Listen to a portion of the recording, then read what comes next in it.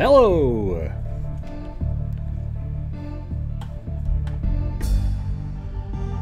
What the hell's going on, everybody?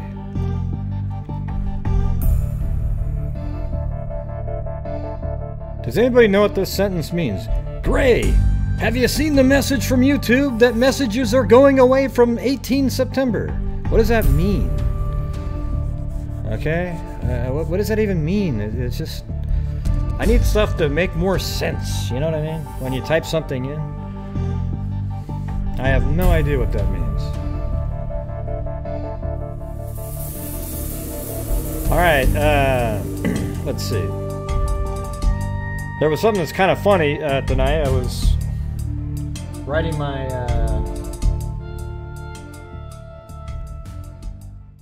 my exercise bike in a back room, and my wife's outside doing work, but apparently I accidentally locked the side door when she's out there. You know how you just get used to locking a door? And I'm on my bike and I hear this sound on the window, like it was like water and stuff hitting the window, and then a rock, and then I opened the window and I saw her, and she's like, and I go, "Hey, leave me alone, I'm riding my bike." You know, I didn't anyway, so I shut the thing and I'm on my bike and I'm pedaling, and I'm wondering, God, that's crazy. She was like trying to tease me. And then she starts pounding on the side door and then said, "You locked me?" I don't know, you had to be here, I guess, but it was pretty funny. We both got a big laugh out of it after the initial anger at me. Why didn't you have your phone? Well, what do you mean? Why would I have my phone while I'm riding a bike and you're just right there in the backyard? You know? Yeah. So that's it. But I didn't mean to accidentally lock her out there. What was funny, though, to me was just how oblivious I was to anything that she was trying to say. Right? Like, I had no idea what... I thought she was just watering and maybe trying to get some spider web or something up off the roof or something. I just... was riding my bike, and then it got louder, and I'm like, God, leave me alone. I'm just, Anyways, it was weird. Let's see. So you guys all know about the EVP readings, right? I mean, that's some good shit, right? Wow, that stuff really works. And I'm really starting to believe it more now, because Cairo, he was out on the road, and he actually had an instance of a true EVP reading that worked. Look at this. It's crazy. Watch this. It's time to solve some crimes.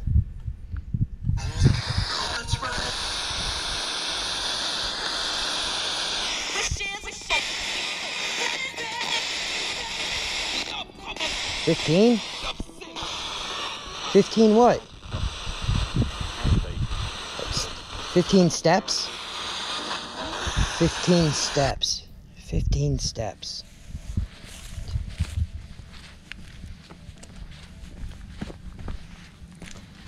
You hear that? He got 15 steps from the... Oh, look at that. Ooh. An apple. Whoa. Look up. What is that? Oh, a carrot. Oh, man, I love my spirit box. What? Wait. Logan's horse. Logan's horse. Framed Chris Watts. I gotta make a podcast. Come on! That was pretty good. That's incredible, man. And I'm wondering how he found the carrot that actually had that writing on it. It's amazing. I mean, that's a freaking miracle. I mean, how in the hell he found that carrot with the writing on it, we'll never know. And then the apple that pointed to the carrot.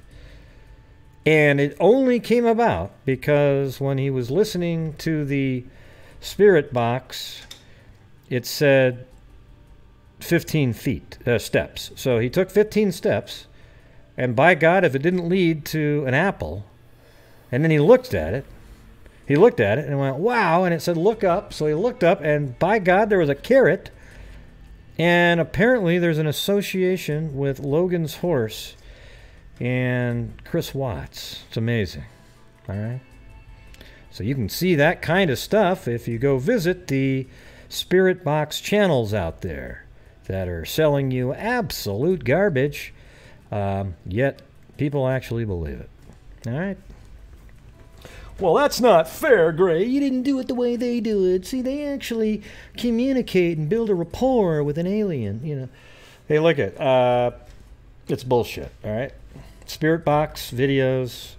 If you spend more than 30 seconds on that, you're deranged. Okay, you have something wrong with your brain if you spend more than 10 seconds on one of those channels. All right, there's absolutely zero to it. Especially when it's an app that you download off of Google Store. You know, it's not like you went to some shaman somewhere and found this device that conjures up these sounds. No, you downloaded an app on Google Play. All right? Doesn't that tell you something? Right. Okay, there you go.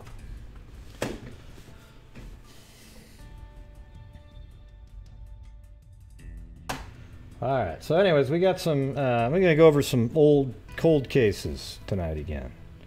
And what was weird is I found the cold cases in. They're in Indiana. And let me show you what was going on. Well, before I do that, though, there was a press conference today on the case that we discussed last night. The Heidi Lynn Childs and David Lee Metzler. You remember the one where they were both shot right here in this, they're both religious people and they were shot. That's if you were paying attention to the show. I don't know. But yeah, they were right here and they gave a little bit more information today at the press conference. And that's usually what press conferences do, but here we go. I'll just skip it around. Office, Metzler, and retired Sergeant Miss Colonel Line. As a law enforcement leader. Okay, here we go. Sheriff, and thank you for hosting us today. Can you guys hear that at all? Oh wait, I can turn it up. Thank you very much. There we go. As a law enforcement leader, this is not easy for me, or is it easy for anyone in the public safety profession in attendance today? It's not easy for us to stand here 10 years later and not be able to say to you that we have the individual or individuals responsible for David and Heidi's deaths in our custody. But that doesn't mean that our task force isn't continuing to make progress on this case. In fact, for every day that goes by, it just adds to the determination of the investigators assigned to this case to bring the killer or the killers to justice. We have specific individuals we are interested in pursuing related to this case. We have an extensive inventory of evidence collected from the scene and from vehicles seized during the course of the investigation. We have DNA, and we're working to take advantage of 10 years worth of technological and scientific they should have been on this last year. Testing, as well as criminal databases.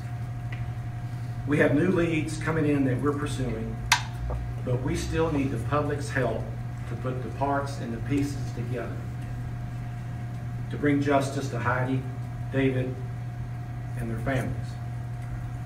We know there are people right here in Montgomery County, across the New River Valley, who know exactly what happened 10 years ago, the evening of August 26, 2009, in the parking lot at Caldwell Fields at the edge of the Jefferson National Forest. We want and we need to hear from you. There are others who don't know what happened, but suspect they know someone who does know.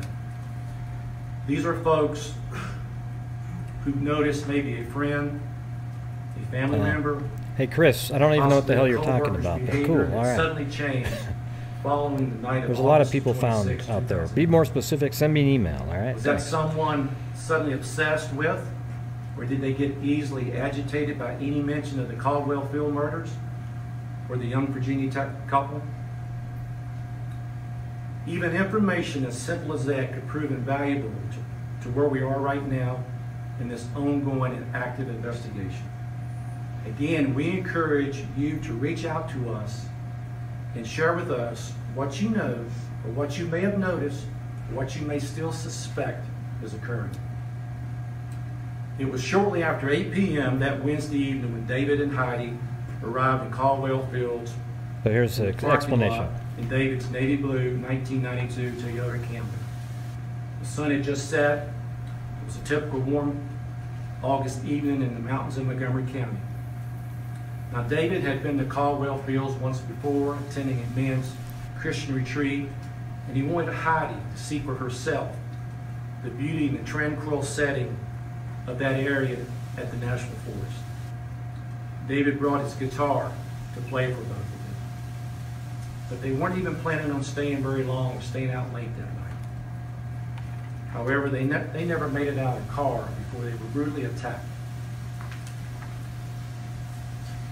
Heidi and David's bodies were discovered early the next morning on August 27th by a gentleman walking his dogs there at Caldwell Fields.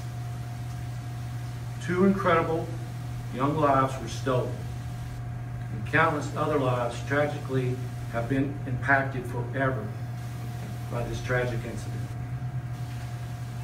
David's guitar was still there inside the Camry. Heidi's purse was taken, and it's still missing, along with her credit cards, her Virginia Tech ID card, her lanyard, her cell phone, and her camera. So that's something that somebody mentioned last night, but we didn't know. So her purse was taken and had basically every single thing of hers in it. Her camera, or, you know, I don't know if it was in the purse, but her purse was taken, her phone, her lanyard that I guess held her cell phone, her ID card, every single thing that she probably brought with her was gone. They don't have that. Now, someone out there knows. So we can what play that happened again. Listen. there inside the Camry. Heidi's purse was taken. Purse? It's still missing, along with her credit cards. Credit cards? Her Virginia Tech ID card. Virginia Tech ID? Her lanyard, her cell phone. Her lanyard, her cell and her phone, camera. and her camera. Now, someone out there knows what happened to those items. Somebody knows that. Someone out there knows something, or knows someone who does know. I don't know why you guys are talking about 1992. This happened in 2009. Too long. It's been 10 years. It's time for somebody to come forward, get it off your chest, get it off your conscience. Let these families find some peace, some sense of peace as they move forward in their lives. Heidi's parents and siblings, David's parents and siblings, all their friends, they've all been held hostage long enough. So Okay, I'm going to keep moving it a second. So, like, family members speak. I thought that the father... We're both very interested in each other and developing. She was Just troops. it's just kind of From emotional. Virginia Tech. This guy here says some good stuff. Beginning a though. career. The past been proclaimed as a day. I don't want to play the whole thing. Deeply. Was very close to them too, actually hunting together. He loved the outdoors and yet also a good football game on TV. He was a speaks strong, directly to gentle the guy killer who and loved his mom stuff like and that. sisters. Almost seems And was scripted a very little close to bit. them too. I mean, he did write it down, He was a obviously. good-natured kid who was kind and friendly to everyone. He especially favored the underdog. He respected Heidi and her parents and had a pure and godly relationship with her. Yeah, as we hear in there, I don't know if it slipped out, but I think this guy might say it, but they were shot with a 30-30 rifle, but at close range, point-blank range, both of them. And, you know, he was found in the vehicle and she was outside the vehicle. He cared for her deeply, and I miss him deeply. I miss them deeply. My wife expressed the extent of our loss very well. We feel the loss every day, even in the supposedly happy times like Christmas and birthdays. They are all tainted with the bitter taste of loss. Missing David, all he was and all he would become. Hey, Audra, good to see The you. fun things that I used to look forward to, like vacations and golfing and hunting, instead of joy, they are reminders of David and Heidi's absence. And not just their absence, but their murders. That's an awful word, murder. Unfortunately, it is all too familiar in our family now. Can you imagine it applied to yours? Still, sometimes it's hard to believe.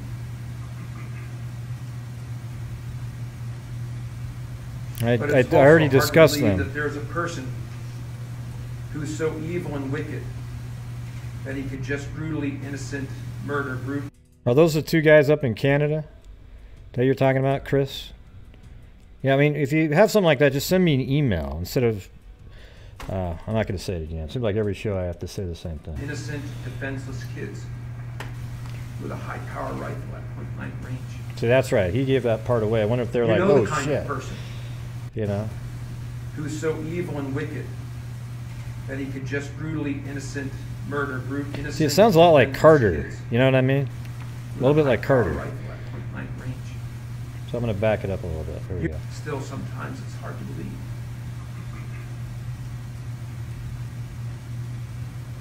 But it's also hard to believe that there's a person who's so evil and wicked that he could just brutally innocent murder innocent, defenseless kids with a high-power rifle at point-blank range. You know the kind of person, the one depicted on shows like Criminal Minds Yeah. and others. What does that got to do with anything, Lisa? They stand over helpless, innocent people who are pleading for their lives. But they just burn or torture or shoot and kill them. That didn't make any sense to what I said. Only 10 years ago at Caldwell Fields, it wasn't a make-believe. It wasn't a TV show. And the bullets pierced our children over and over. But I guess they were shot multiple pleas, times from close verbal, range. Or just in their eyes were ignored. And No, they it's suffered. not what happened there, Lisa. It's not what happened. Hopes, dreams, and life gone. No hugs, no goodbyes. Yeah, we got a live Parents one here. We got heartbroken, another troll simply showing up. shocked, scared, and distraught. The family's devastated. And the perpetrator goes his merry way. Yeah. First of all, what Chris did is he showed up and he said, hey, can you cover the case with those two guys that died? I mean, there are thousands and thousands of people. I didn't even know what the hell he was talking about. So I said, what case are you talking about? And then he said, oh, the case with Ryan Provencher and Richard Sker. Well, I'm doing a show right now, not on that topic, okay? I'm not doing a show. I'm doing a show on different topics. So it's really rude to type in and try to ask me a question about doing a show on something else when I'm talking about something else, okay? I've said this 1,000 times on my shows, and I apologize, but it actually is starting to get a little bit frustrating for me, okay? I told him to send me an email with it, or her. I don't know if that's a her or him, the name.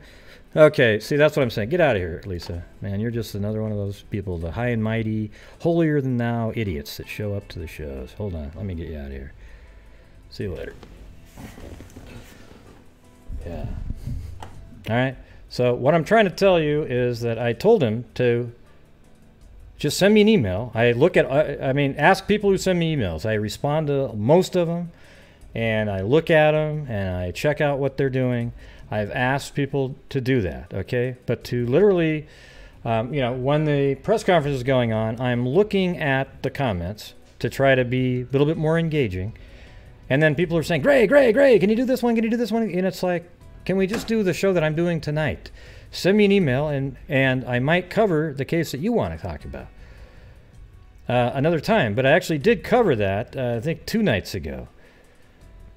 Right? I talked about it. Okay, and yes, maybe people don't watch it. So I said, yes, I covered that a couple nights ago. All right, and so, I don't know. Pretty soon I'm just going to go back to making videos. You know, because it gets really, you know, you get the holier-than-thou types that show up. You get the everybody just, it just sucks, you know.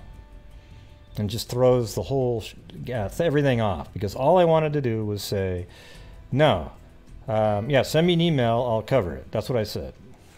Forget it. Fuck it. It's hard to believe that this type of person, a cold-hearted, merciless murderer, is walking around right now, maybe not too far from here. What is almost harder to believe is that there are other people, basically decent people, without intentionally evil and wicked hearts, who have decided to partner with this perpetrator. Well, if they decided to partner, then they would be wicked. Disgusted and grieved by the fictitious TV portrayal of that brutal one who tortures and kills the innocent, but they have decided to support the real one, maybe out of fear. They know who did this, or they know someone who does. They have vital information to solve this case, and they have kept silent. They had a decision to make early on: to side with the cold-blooded killer who devastated innocent families. So doesn't it sound like Carter in the Delphi case a little bit? Like really sort of... Or stand up for what's right. I guarantee that this was formulated by the FBI a little bit. They have chosen by their silence to cast their vote for the murderer. Now that's what's hard to believe.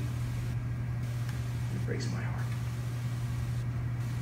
But it's not too late. These folks can undo that decision by breaking their silence and making it right. They can follow a true course for their heart with a simple phone call. Yeah, it's got the religious overtones. And side in real life with the one you would naturally side with on a TV show. Will you do this before this person devastates another family? Yeah, here's the thing, I've decided. You guys, whatever the hell you guys want to talk about, go ahead and talk about it. My problem is when I jump into the chat and I see comments that aren't related, I try to go back up and read to see how it got to that, and then I get sort of sidetracked. So what I'm going to do is just not care. I'm going to try to not give a damn if you guys are talking about something else, okay? That's what my goal is going to try to be, all right? So I want you guys to be able to talk about whatever the hell you want to talk about. It's just, I guess that's my fault that it bothers me.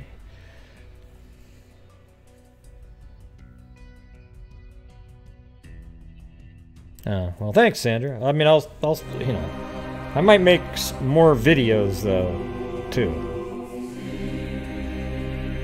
because that way I can just control what's going on. Gray, it's not easy being you. Please, no videos. I prefer you live. You don't want me to go back to using the voices of animated? Hey, what was the voice? 43 feet to the bind. Oh, never mind. Will you do that before he tortures and kills another innocent victim? Thanks, Sandra. Please do it because it's the right thing to do. Do it to clear your guilty conscience. Yeah, thanks, Digworms. Right now, I am that innocent, pleading victim asking you for mercy. Will you be the cold-hearted one that ignores yeah, I'm a smart my ass, pleas yeah. and protects the one who tortures and kills? Yeah. So they're saying, why would you protect the one who tortures and kills? Make that call to promote justice. Please just call the task force and talk. They have incredible ways to protect you. After 10 years, it's time. I think this guy's FBI back here. To He the looks like one, perpetrator. doesn't he?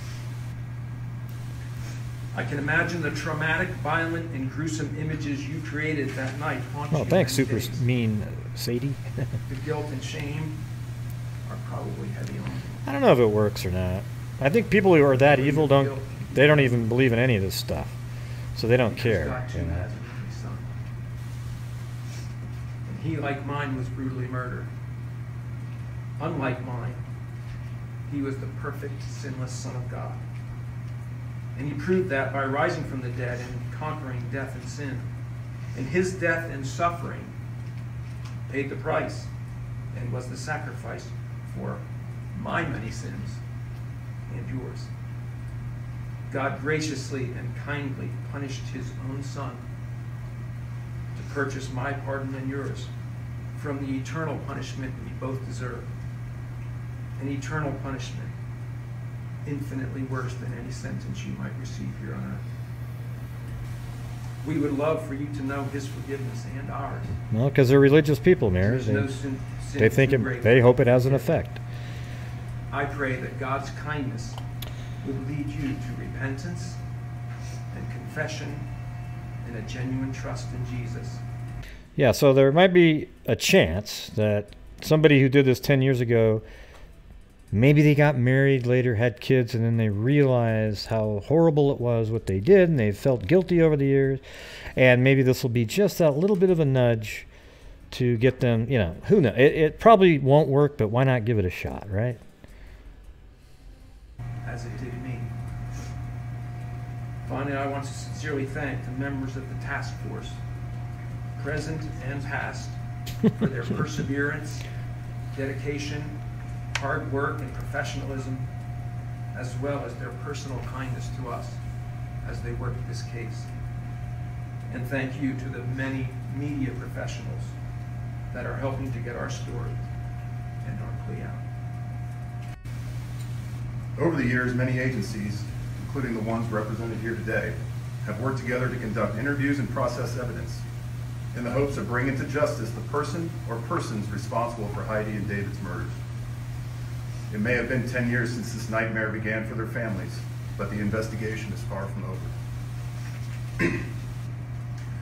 Part of the FBI's mission is to assist our local FBI law guy. enforcement partners in Doesn't he whatever just look capacity like we can. a cliche So today, I'm here FBI to guy? announce that in addition to investigative resources that have been and will continue to be devoted to this investigation, the FBI is contributing $28,000 for information that leads to the identification and arrest of the person or persons responsible for these murders.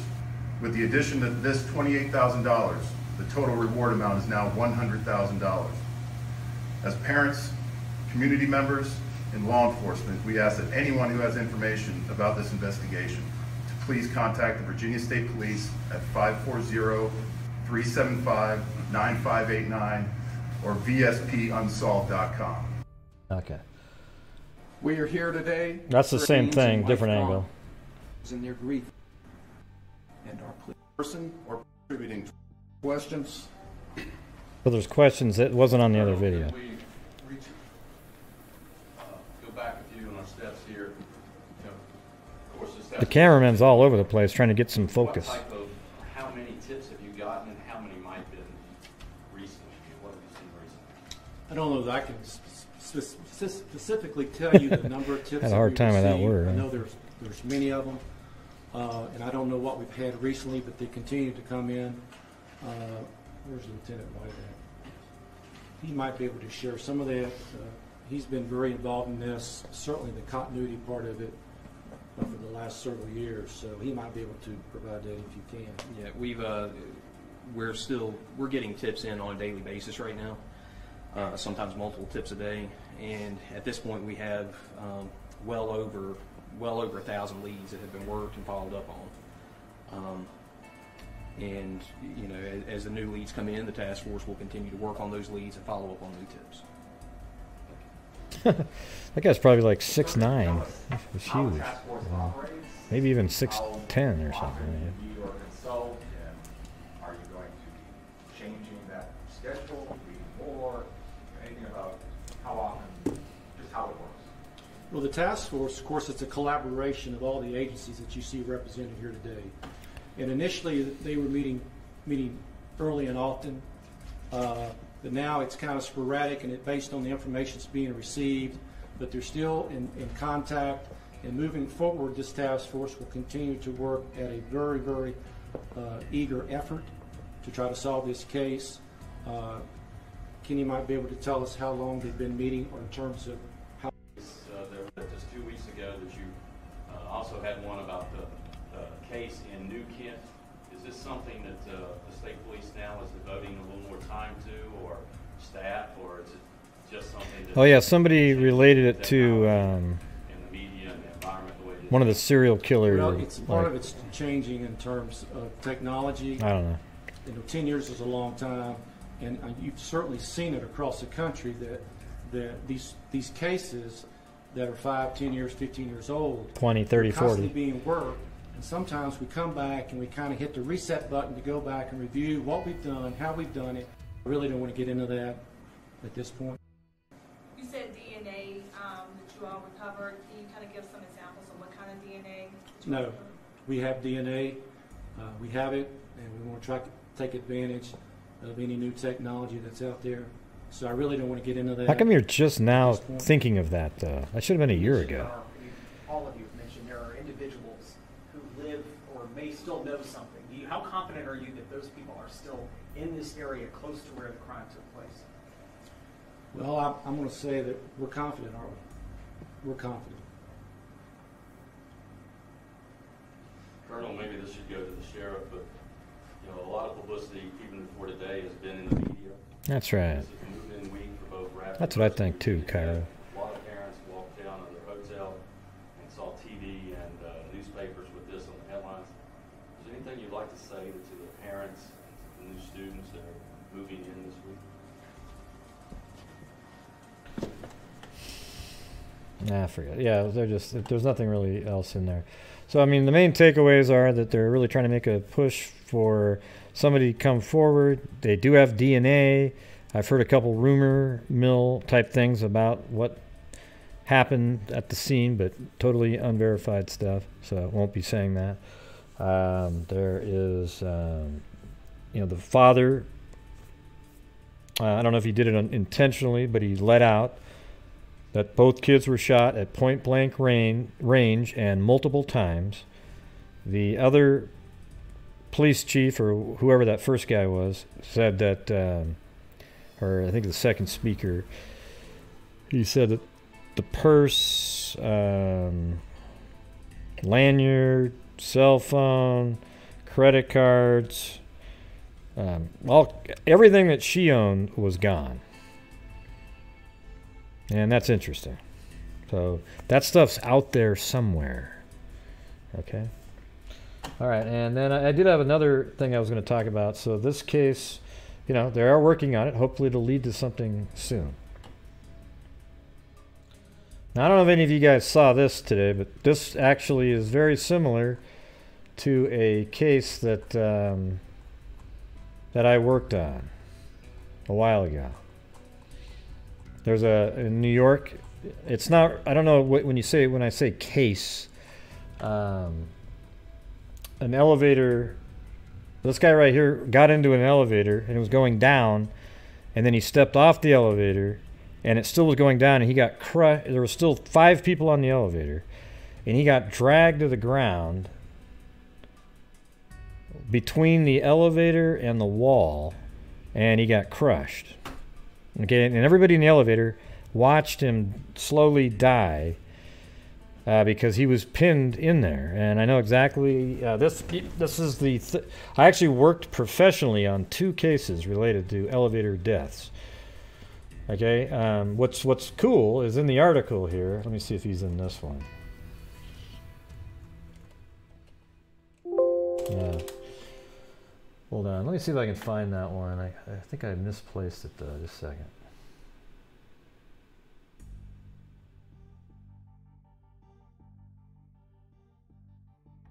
All right. Just a second. I have to go find it. So I think it's on Facebook somewhere. I don't know if it's in a private conversation. Let me see if I can find it.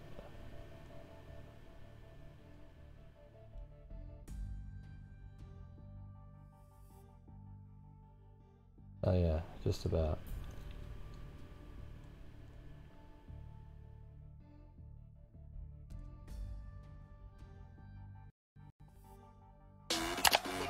God, that's so good.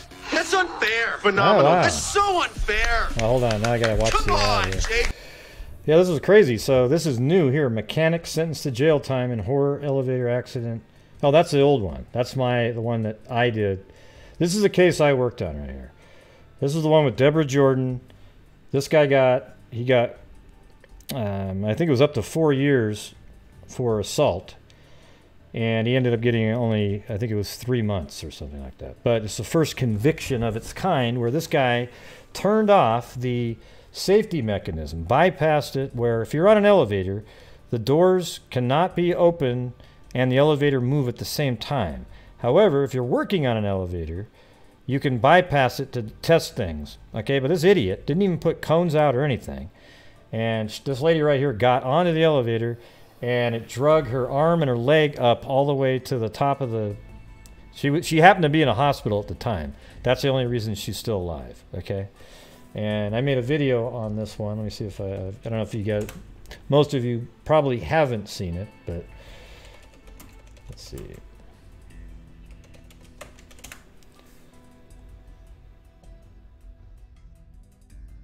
I think it's in here somewhere. Is it this one? Or let's see. What would I have called that? Oh yeah, now there's so many videos now. Oh, there it is right there. Okay. So this is a case I actually worked professionally on in New York. And this is Deborah Jordan right there. And I think this is her daughter, I believe. And this is all the surveillance footage looked like. So I filled it in the gaps to make it smooth looking, because we figured out what happened. She explained what happened. So watch what happens. The elevator door opens up. This guy walks out, and then she steps on, and this is what happened. The elevator went up like that, and it went, and man, it's just sick as hell, but like this is how it looked like from inside. It kind of creates like a guillotine. Right, so she steps on, and then it just goes boom, and then she got dragged up all the way, and then her hand got stuck too, like right there. See that? Her hand got stuck there too, and it was dragging down, and between there's like a little tiny gap, only about a ½ inch, and that's where her whole leg was pulled up through that, all the way up to the 8th floor, and she got, you know, she did live. But she almost died. She was in a coma for like a month, because as soon as they took the pressure off by moving the elevator, it was kind of acting as a tourniquet. She almost bled out completely. But miraculously, this happened in a hospital, right? So that's a real case, but we won. It was cool. The jury actually said the video really helped them see what the hell happened and how irresponsible this idiot was, okay? So hold on, I'm still looking for that the video. Is this it right here? No, not yet. I was having a conversation with somebody, my friend Ada actually.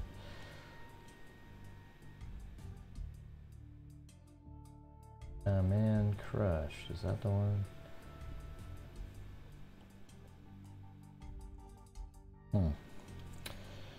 Yeah, one thing is I can't find the video, but the way the video looked was one guy in front of him got out, then the next guy came out, he tried to get out, and then both of his legs went up, and then his head's up there, and it just goes, you can't, I mean, these people are just, they bury their heads in their head in their hands, and they're just freaking out as they walk by. Okay, let's see if I can find it.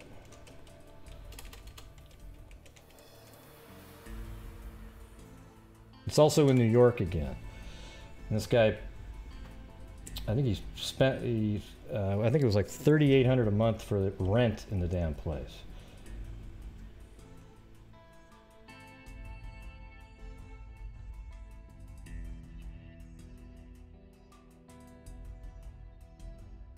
I'm trying to find that video though. I don't know if I have it.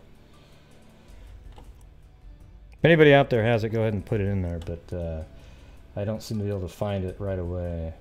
I just thought of this at the last minute, so.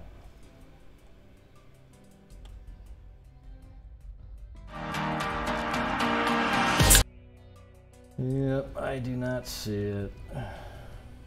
I'll try one more place.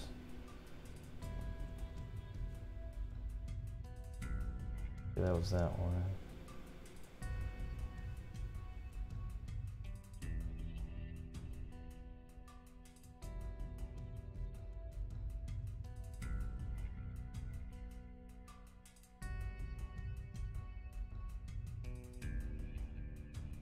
Okay. Yeah, so in this one article, let me see. I'm almost have it here. It's just a little bit up here.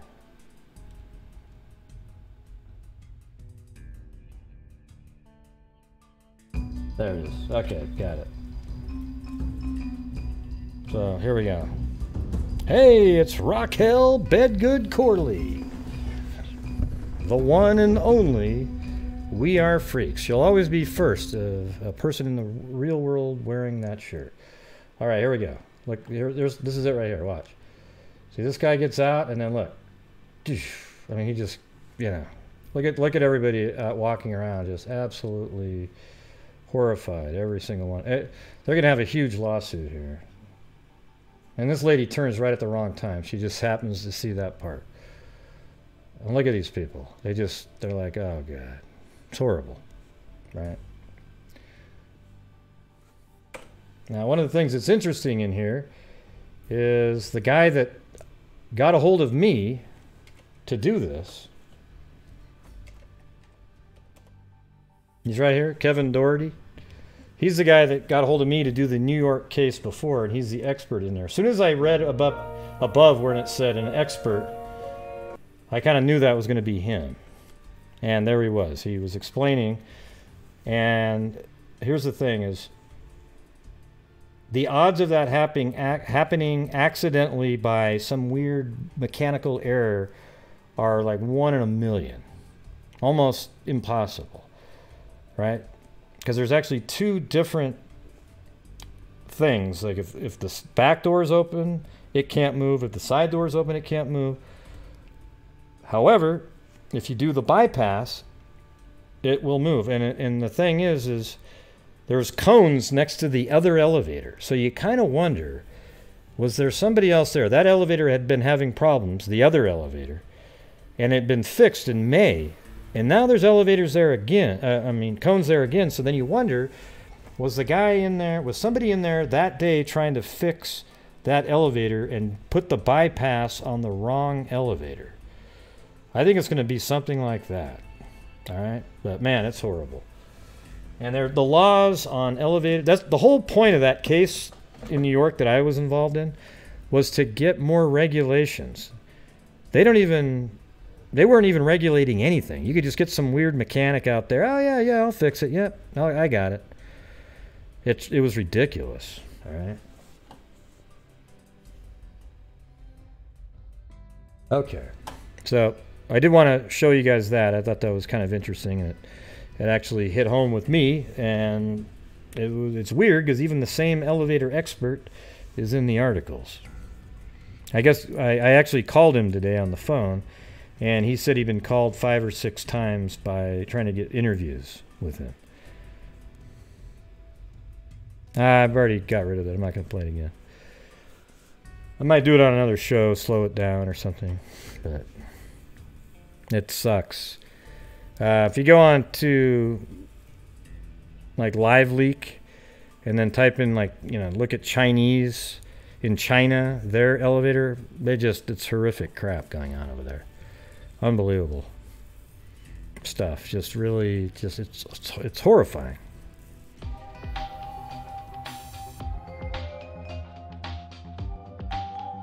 Hey, thanks, Cairo. I must have been through Streamlabs. No, it's right there. I see it. Wow, that was actually before it even showed up. That was amazing. I hate that PPL think you just do YouTube when you actually work on cases in real life. Yeah. Now, I guess they don't know about those ones.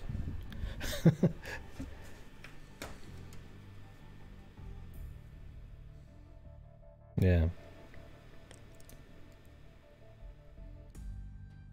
Everybody gets sued. The people who hired the mechanic, the hospital. Deborah Jordan, the case I worked on, that was a criminal case, but she had already got her settlement for the civil case. And it was quite large.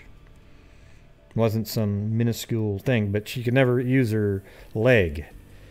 I actually always thought maybe she should have let her leg go. I mean, to be honest with you, they had to reconstruct the whole thing, made out of, there's hardly even any bone left in it. It's just sort of it doesn't really even work, she probably wouldn't even be in as much pain without it. You know what I mean? I guess it'd be hard to make that decision, though.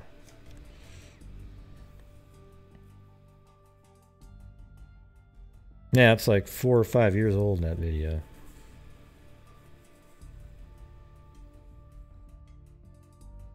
Well, thanks, Michelle.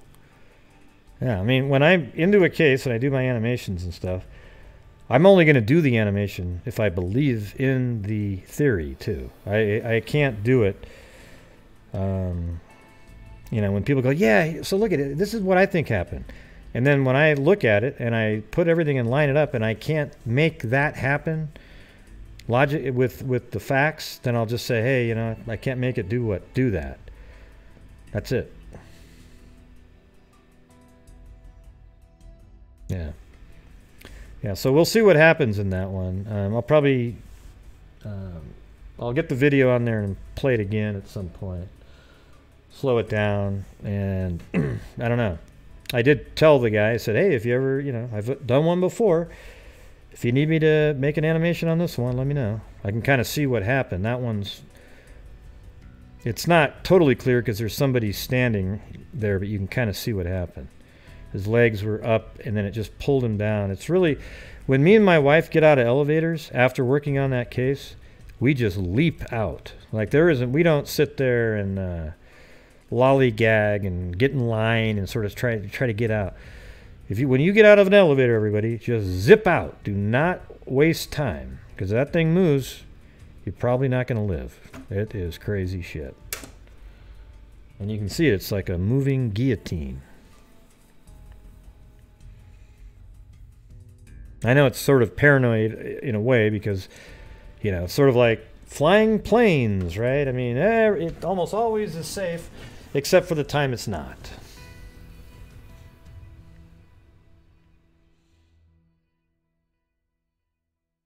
Yeah, well, that's the thing is my video allowed the jury to actually see what was going on. And I actually based it on her description.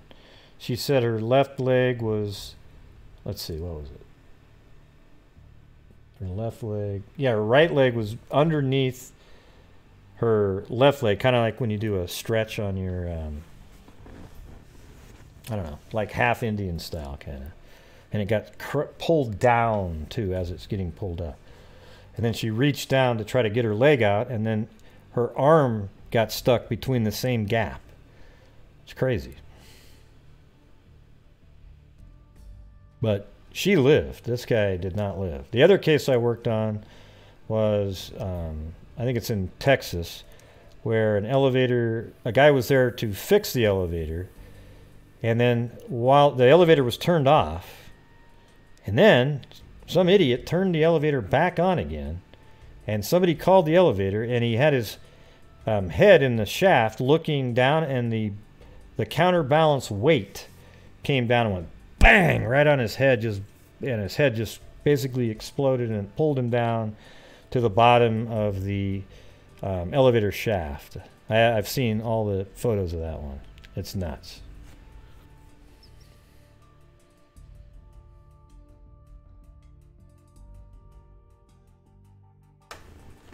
That one, I never had to make a full animation or anything like that. But on that one, I worked with surveillance footage a lot too.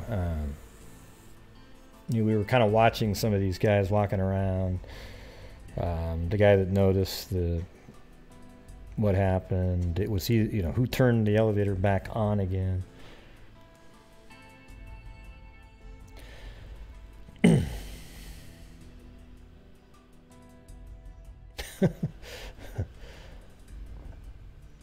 Yeah, that would have thrown me for a loop there, super mean Sadie. I wouldn't have known what the hell you were talking about.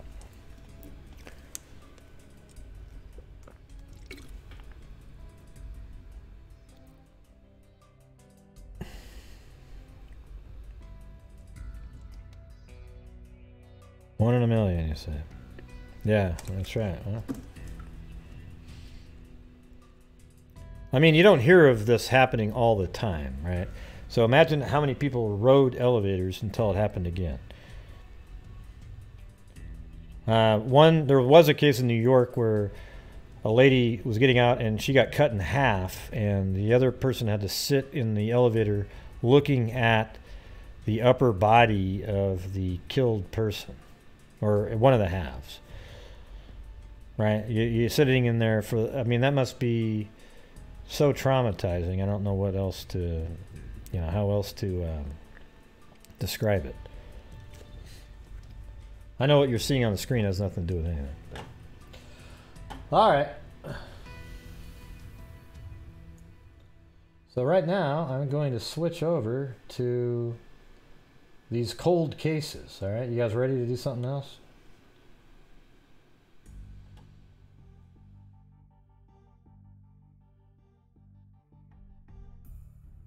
So this is one in Indiana. And this is 1978, cold case, hasn't been solved. All right, so look at this. These young Speedway murder victims. They actually live near a friend of mine. Friends and relatives of 4 slain burger chef employees today characterize the victims as good-natured, hardworking young people who had earned a position of trust in the Speedway chain restaurant. Still stunned and choked with emotions by the news of the slaying, family members and acquaintances supplied the news with details of the victims' lives. Okay, so, you know, this goes through and explains all of them. The victims are Ruth Shelton, she was 17, Daniel R. Davis, 16, Jane C. Freet, I don't know if it's F-R-I-D-T, so maybe Freet, something like that, and then Mark Flemons. Okay, now it turns out that there might be something related to the case regarding this Mark Flemons here, but let me go over the details of what happened here.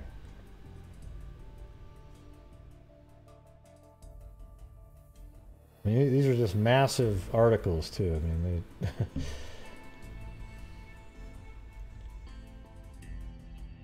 yeah, it's almost like too blurry at this point. Let me see if I can zoom out just a couple spots. Yeah, well, basically what happened was, I'll just explain it to you, was all 4 of these people were working at the Burger Chef restaurant, and it had closed, and then somebody came in there and abducted all 4 of them. And then all 4 of those people were driven to a location about 15 miles away, and it could have been even as much as 24 hours later that they were driven there. And they were all killed there. 2 of them were shot in the back, and one of them was stabbed multiple times, and the other one was bashed in the head, died of blunt force trauma. It's crazy.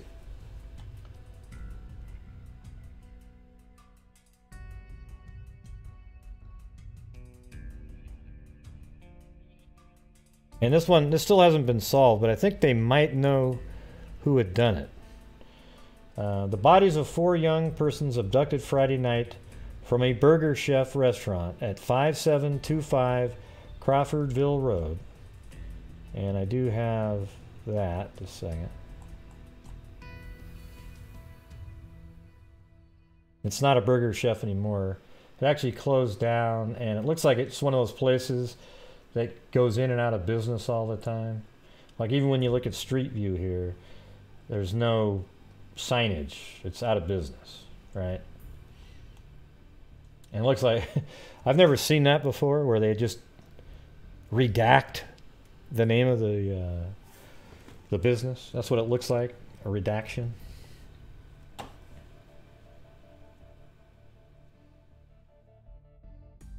All right. The 4, all of whom were employed at the restaurant, were Jane Freet at the, let's see, and she was the assistant manager. Okay, and I guess I could show you guys a closer look. So this is her right there, right? This is Daniel, let's see, what's his name? Daniel, I almost turned off the... So it's Jane C. Freet, 20, Ruth E. Shelton, Daniel Davis, and Mark Flemons. And it's Flemmonds. He was 16. So the ages were, Freet was 20, Ruth E. Shelton was 17, Daniel R. Davis is 16, and Mark Flemons was 16 as well. So they're just young kids working at a restaurant. It's probably no different than working at like Dairy Queen or something like that, right?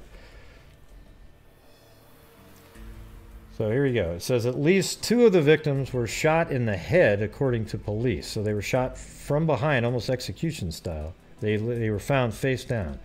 The bodies were discovered adjacent to a private driveway in a hilly, wooded area about a half-mile south of County Road 700. So that's actually a better description. I was looking at other places. I couldn't find it. Let's see if we can maybe find this. Wooded area about a half-mile south of County Road 700, north. Well, that's hard because you don't know what the cross street is, so forget it. They told police they saw no one enter the private gravel road leading to their home any time over the weekend. Police refused to identify the couple who located the bodies. The bodies were taken to Johnson County Memorial Hospital at Franklin. So, I mean, it's amazing how this story for a long time kept being covered over and over and over again. And they just couldn't really ever get a, find out who the hell did it. And I think they have DNA. So I think they should bust this case back out again. There's been some stuff that's come out over the last few years. And there's even one of the images has Carter from the Delphi cases in there. I thought that was kind of weird. But I guess he's a superintendent of the surrounding area there, so.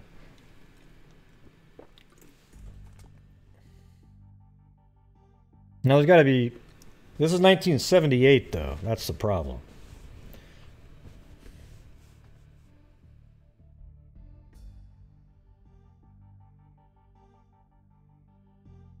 Let me move on to different articles here. So look at this one. The 4 were held 24 hours before slayings. The Indiana Restaurant Association announced today it's establishing a reward. Okay. So we haven't got let me see where the bodies of 4, Jane C. Freet 20. The news has learned that authorities believe the 4 who were taken from the Burger Chef where they worked between 11 p.m. Friday and 12:15 a.m. Saturday were held hostage before they were taken to the secluded area in Johnson County to be killed in the pre-dawn hours of Sunday. I mean, what a freaking nightmare that must have been. And they think there's up to 3 people that did this.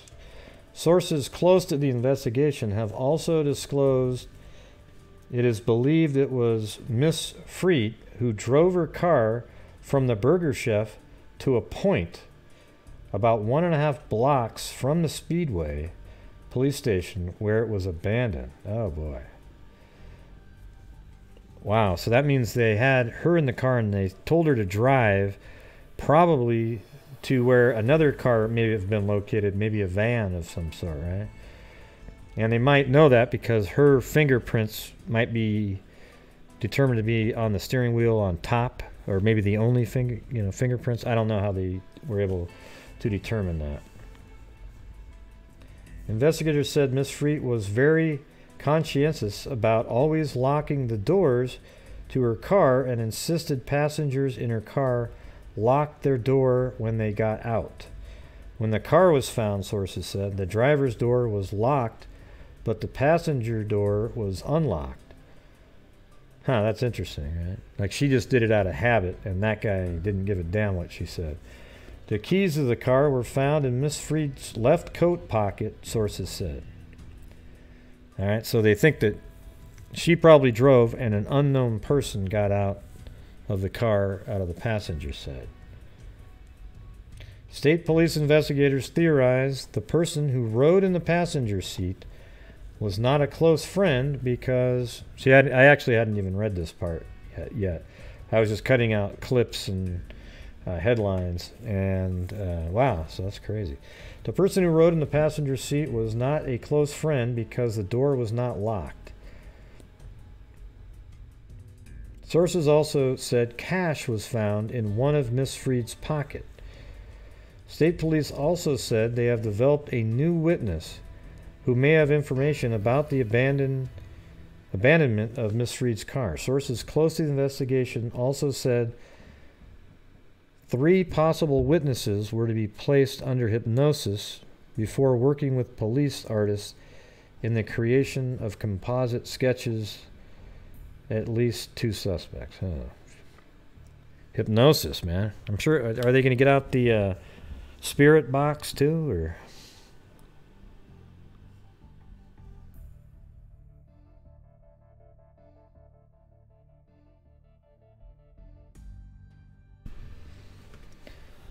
Police hope. Okay, let me see. I think I do have the next page of this. Maybe not though.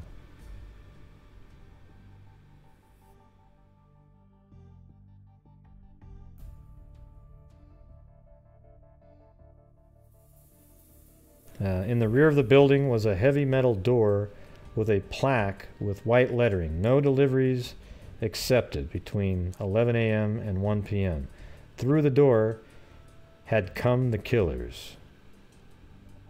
Through the door, Jane Freet, 20, Ruth Ellen Shelton, 17, Mark Flemings, and Daniel Davis, both 16, were abducted and taken to their deaths in a wooded area in Johnson County. Driving east on Crawfordville Road, inside the boundary set by I-465, the incorporated community of Speedway, last night looked pretty much as usual.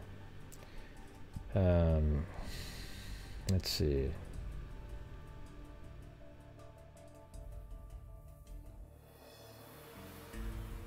Yeah. I found like literally, I mean, look at all these articles right here. Tons of them. And then I skipped through the years. I ended up in all the way up into 2018. So that's the other one, held for 24 hours. State police are back at playing their Who's On First game. And again, the public is losing. Trooper James Kramer. This is March 20th, 1981. So about 2.5 years later. Carmichael said this week he is area coordinator and is in charge. Carmichael hustled to the Marion County Jail to interview a man Kramer had said earlier might have some information valuable to him in the investigation. The man is James Freet, his brother of one of the murder victims. Jane Freet. Freet is being held on a cocaine dealing charge. So they actually thought, gosh, maybe it was payback for something to do with James Freet, but then the police believed him when he said, oh, yeah, I have nothing to do with it. So they just believed him.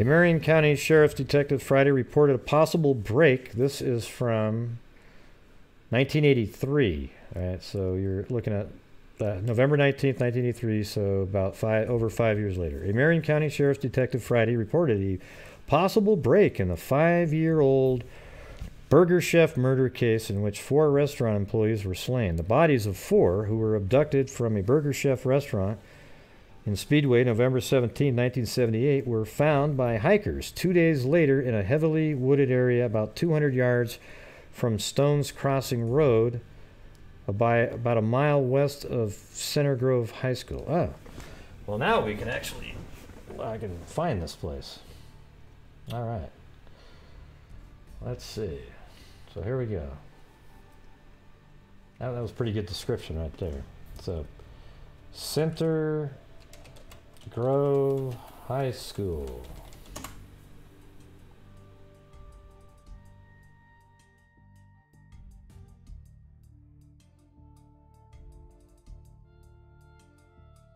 Okay, so that's Center Grove High School.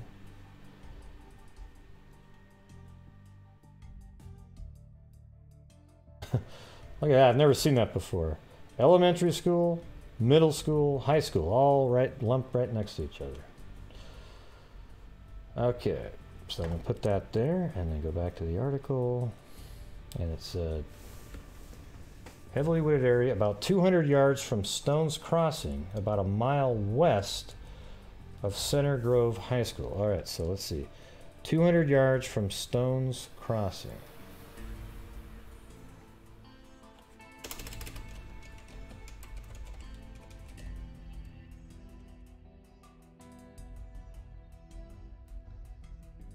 All right. And what does it say again? It said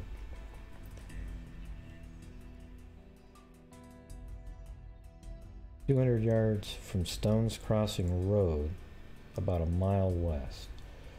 Okay, so I bet you it's a mile west of the school. So let's do this. Here we go.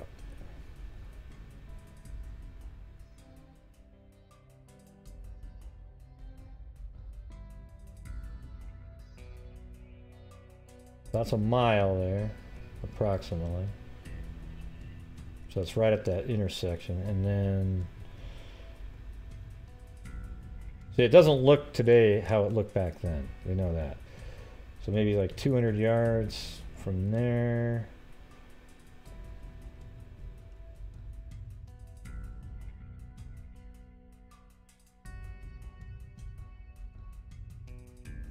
Yeah, so something like that, right?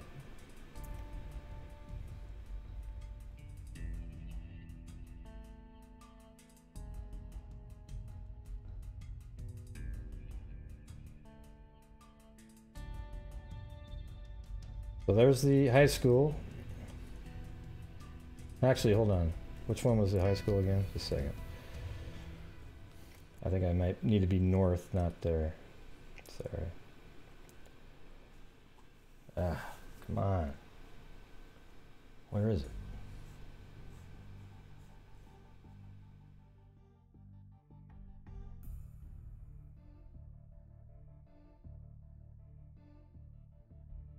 '83, 11, 19. Okay, 1983, 11, 19.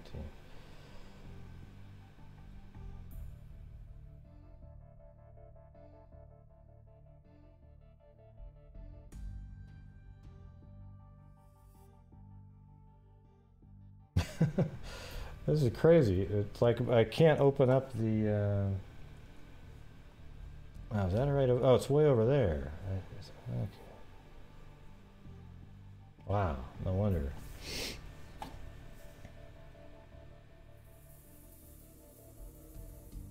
So Stones Cross, it was called, excuse me, Center Grove High School. All right.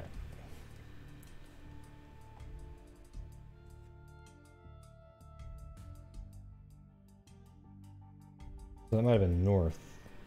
Oh no, it's down here. Okay, so that is the right one. So over here, a mile. Let's make sure I got that right. A mile west of Center Grove High School, but it's also 200 yards from Stones Crossing Road. So this is Stones Crossing Road, 200 yards, and then that would make it west of there almost exactly. Okay, so let's see what this place looked like as far back as we can on here. So as you can see, even then, so this is 2018, but let's see what it looks like 1998. Yeah, definitely more rural. I don't see, you know, any woods or anything like that. Let's see what street view looks like.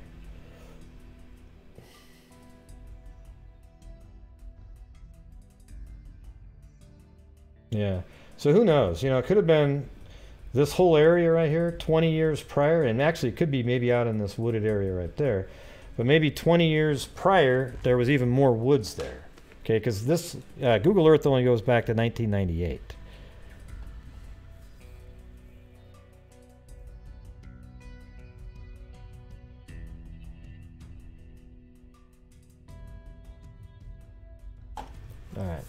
Marion County Sheriff Sergeant Leonard Fields said a jail inmate has told authorities he served prison time with a man who admitted committing the murders. Fields said the inmate spoke of a man who described himself as an enforcer or collector. See, this story has some weight to it. There's a common theme throughout the years.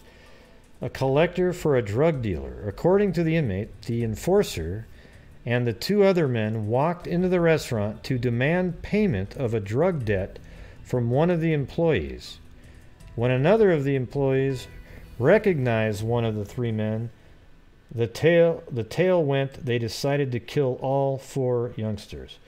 Fields said the man named as the slayer still is in a prison, but he declined to say where. He withheld the names of the inmate and the suspect. Two of the four victims were shot in the head, and one was stabbed, and the fourth, who police believe could have struggled with the assailants, was beaten unconscious and asphyxiated on his own blood, police said. The victim, so he basically drowned in his own blood. The victims all were working at the restaurant when they were abducted. The victims were Jane Free. You know, we've gone all through all those a million times. He said the theory that the drug trade was involved in the killings is consistent with a theory developed earlier in the case, but at this point, I don't think that we can prove any one of the theories. All right. So now we're moving ahead to 1987, which is about 9 years later. Burger Chef case has new suspect. Police have a firm suspect in the murder of 4 young Burger Chef restaurant employees, a state police officer says. I'm not going to say it. Will be tomorrow, the arrest is what he's referring to, will be tomorrow or next week, but there's no doubt that it will happen, said Trooper James B. Kramer. Investigators said Wednesday one of the 4 victims victims found slain in Johnson County nearly 2 years ago owed Speedway drug pusher $7,000. Okay, you see that? So this is 4 years after that last article, and look how this is similar. So it says, investigators said Wednesday one of the 4 victims found slain in Johnson County nearly 2 years ago. So how could that be 2 years ago if this is 1987? Investigators said Wednesday one of 4 victims found slain in Johnson County nearly... That doesn't jive up with the date up there. Anyways. Police said Mark Flemons, 16, was the employee allegedly involved with the pusher. So this Flemons guy, he might have owed up to $7,000, and Flemons, Flemons had been brutally beaten. See, there's a difference in how they were killed. You know, 2 of them were sort of, quote, humanely killed, and then one of them was stabbed a bunch of times, and the other one was beaten. Almost like he was tortured, beaten to try to get the money out, and he didn't have it, and they all died. And maybe the other 4 were kind of kept around for leverage to try to get him to say something, but he wouldn't do it. Flemons had been brutally beaten, Miss Freet stabbed, and Miss Shelton and Davis shot in the head. Kramer, Trooper Donovan, Lindsay, and Annapolis Police Sergeant John Rubin, who have been investigating the slaying since November, said Flemons was afraid of the pusher. Lindsay said Flemons had told an associate the day before the crime that he didn't pay the man back, he might be killed. The investigators said they knew who the drug pusher was, we know who he is, and we are seeking all of the information we can gather about him from every law enforcement agency in the state. Investigators also said they interviewed an eyewitness who claimed he saw Miss Shelton in a car on Crawfordsville Road as she was being abducted from the restaurant. They said the witness was able to provide additional details about the car. With this information, we will be busy for several weeks, but we are not going to stop the investigation. We will never stop looking for these kids' killers. So that was 1987. I think this part up here where it said 2 years ago is off.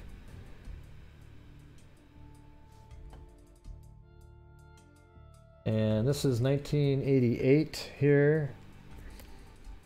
Oh yeah. So let's go through this. This is an actual timeline that was put in the newspaper. I mean, look at this. So this will just tell us the whole damn story up until 1988, right? All right. November 8th, 1978, an off-duty employee discovered a back door open at Burger Chef restaurant at 5725 Crawfordville Road. Okay. Later that morning, police discovered a car of missing Burger Chef assistant manager Jane Freet, 20, parked 1.5 blocks from Speedway Police Department. Speedway police initially believe the workers may have taken the money themselves and made it appear like a robbery. See, at that time they weren't sure what the hell was going on. So on November 19th, 1978, a White River Township couple walking on their property off Stones Crossing Road discovered the murdered bodies of Burger Chef employees Freet, Ruthie Shelton, Donald R. Davis, and Mark C. Flemons. Police from several agencies converge on the scene. Later that night, large press conference occurs. Then Johnson County Prosecutor Charles Gantz does not allow police to answer many questions. Boy, doesn't that sound familiar? Then just 2 days later, on November... Actually, just 1 day later, on November 20th, 1978, intensive multi-agency investigation involving dozens of detectives begins. Johnson County Sheriff detectives are not included in the investigation. November 22nd, so 2 days after that, investigators release sketches of two men seen in the Burger Chef parking lot late Friday, November 17th, 1978. An Indianapolis newspaper starts an anonymous letter-writing campaign to get information about the case. I've actually seen the... there's some... I don't know, what do you call it? The clay renditions of what the people might have looked like, and there's some sketches. Now, the next thing says... Clay busts of two suspects are unveiled by police. All right, that was November 24th. Then December 3rd, 1978, a former Indianapolis resident held in Cincinnati is considered a suspect. He is later cleared. December 5th, 1978, anonymous letter writer to the Indianapolis Star says 3 people were involved in the murders. The writer never contacted police despite a public plea to do so. That's interesting. All right, so hold on a second. I gotta get some water.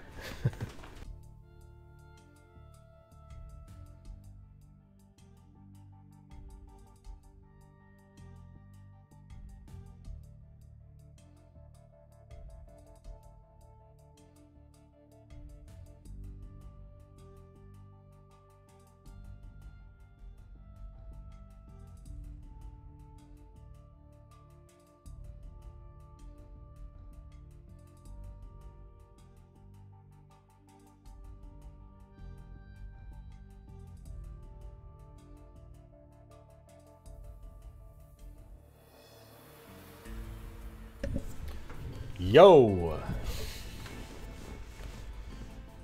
It is Friday. Maybe I'll have a drink after. Well, forget it. The problem is when you drink Gatorade and then you try to have like a scotch or something, it absolutely ruins the taste. And it takes a long time for the Gatorade to sort of disappear, you know. All right, so December 3rd, 1978, a former Indianapolis resident held in Cincinnati, we just went over that part. Considered a suspect, he's later cleared. And then we're going through the anonymous letters.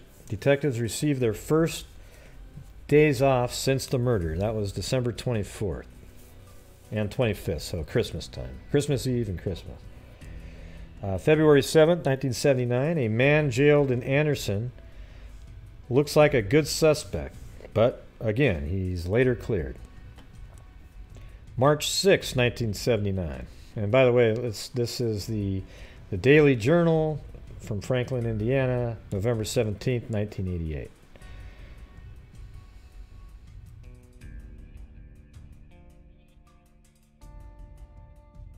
Okay. So March 6, 1979, state police suspect, 3 men involved in a series of fast food restaurant holdups who are reported drug users. They are not arrested. March 13, 1979, police checked to see if Roger Dale Stafford, arrested on a charge of killing 6 people at an Oklahoma restaurant, was in Speedway the night of the Burger Chef killings. He is later eliminated as a suspect.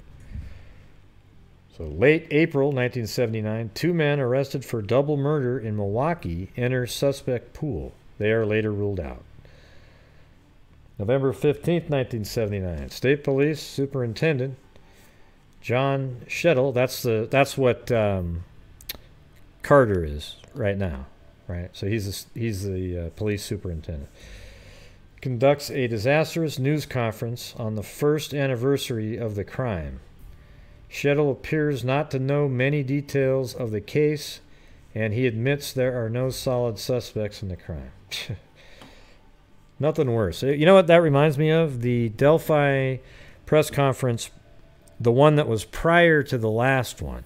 Remember when the new prosecutor got up there? He didn't have a clue about the case. He didn't know what the hell was going on. I mean, the guy that took over Ives' position, he got out there and, man, it was like, whoa. What you know, try to learn a couple things. It reminds me a little bit of these YouTubers, right, who get up there and they're all excited to go make a quick little video, but they really didn't figure out any of the actual facts of the case before making the video.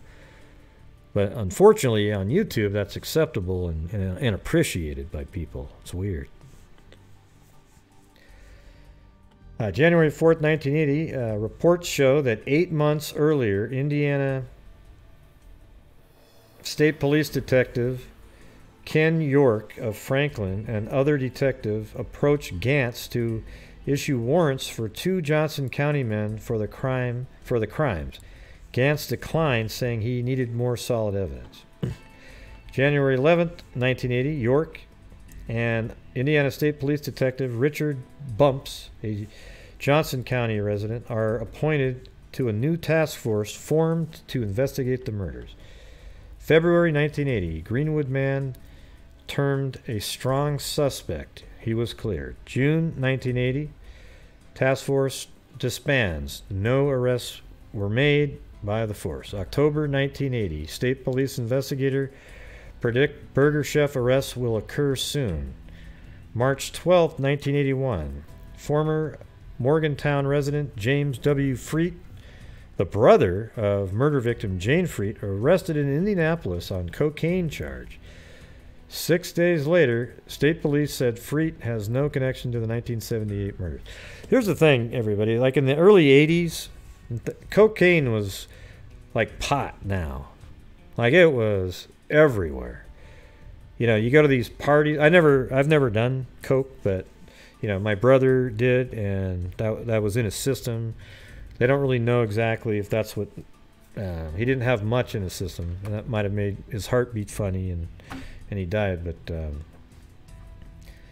you know, that's the thing is it was all over the place. Like you go to these parties, and people just be walking around, you know, with mirrors and shit. It was stupid. And I don't think it's anything like that now, but back then it was just everywhere, all the time. Okay. State police investigator predict Burger Chef arrest will occur soon. All right. And then they talked about Freet's brother. And then September 4th, 1983, authorities in Kilgore, Texas discover a multiple murder similar to the Burger Chef murders. November 19th, 1983, bank robbery suspect tells police he knows man who admits He did the slayings. Late December 1984, so a whole year after that, former Johnson County resident Donald Wayne Forrester contacts an Indianapolis Star reporter. Forrester was serving a 95-year prison sentence for rape. Contends he has knowledge about Burger Chef case. Marion County investigators and Marion County prosecutor's office begin working with him. November 14, 1986. Published reports say Forrester reportedly confessed November 9th to killing Shelton and Davis. Forrester reportedly received immunity from prosecution for his help in the case. Well, why would you give him immunity? November 17, 1986, Forrester recants his confession. Marion County investigators continue their attempt to build a case against Forrester despite the recantation. Then on December 22, 1986, Marion County prosecutor Stephen Goldsmith announces Forrester will not be charged with the case. He tells reporters he doubts if anyone will ever be prosecuted for the murders. March 1988, slides of the Burger Chef murder scene taken by former ISP evidence technician W. Cheryl Alspatch turn up missing. Ah, Jesus. They surface at New Whiteland Police Department. How'd that happen? Later determined that former New Whiteland deputy Bruce Pettijohn had gotten slides out of a trailer Alspatch owned. Pettijohn cleared of any wrongdoing. Slides are returned to Alspatch. Huh. That seems kind of weird. November 1988, ISP James Kramer says he hopes a new $1.8 million computer that identifies fingerprints can find a match to a fingerprint from a murder investigation to a suspect. So far, the computer hasn't found a match. November 1988, developments continues of a subdivision built on the land where the murder victims were found. Development continues of a subdivision. Huh. So let's see if we can... Yeah, you know, like maybe this area right here, right? Would you consider that a subdivision? This area? I mean, this definitely looks like a subdivision there. Huh. I wonder if it's actually right over here and they're just off by the mile. And, you know, maybe they measured from the middle of the school and that would put you here. I don't know. But perhaps it's in this area. Let's actually just take a look at the historical view of that area, just for the hell of it. Well, there you go. Look at that. 1998, there's nothing here. So look at that entire area in 1998. So this is even 10 years after that what they just mentioned right there, right? So look at that. So then you go all the way to what it looks like now, and this complete huge subdivision right there. So maybe it's in this area. And then let's say back another 10 years, there were more, you know, maybe some more trees. Perhaps it's even like in this clump right there, something like that. It's hard to say, really. Yeah, $1.8 million computer. Wow. You could buy 1,000 computers now for that amount, and probably do a way better too. That's okay, Beth. I'm trying to. Let's see. So, hopefully it's in that area right there, because they said a mile west of the high school and then 200 yards that way. All right, November 1988.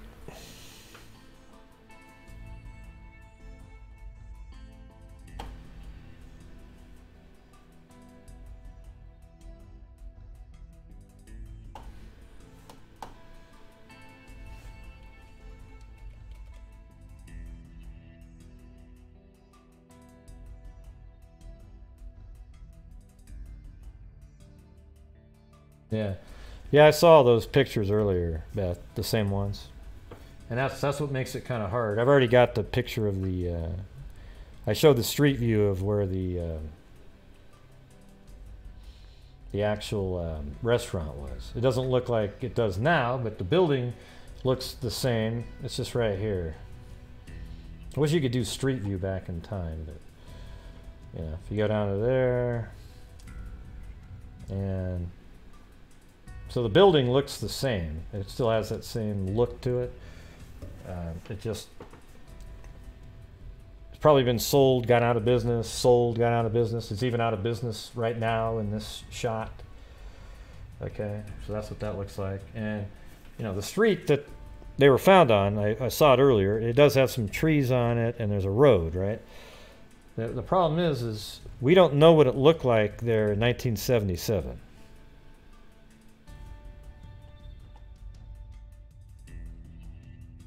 Yeah, I saw that one too, the one at the crime scene. They were walking around with metal detectors. Yeah, I saw that one. Yeah, yeah, so there's a like a dirt road that they had back then. All right, so all we can really do is go based on how they described it. A mile west of the high school, right? A mile west of the high school, which is right there, and then 200 meters from Stone Crossings Road. Okay, the problem is that was 1978, and everything looks different now.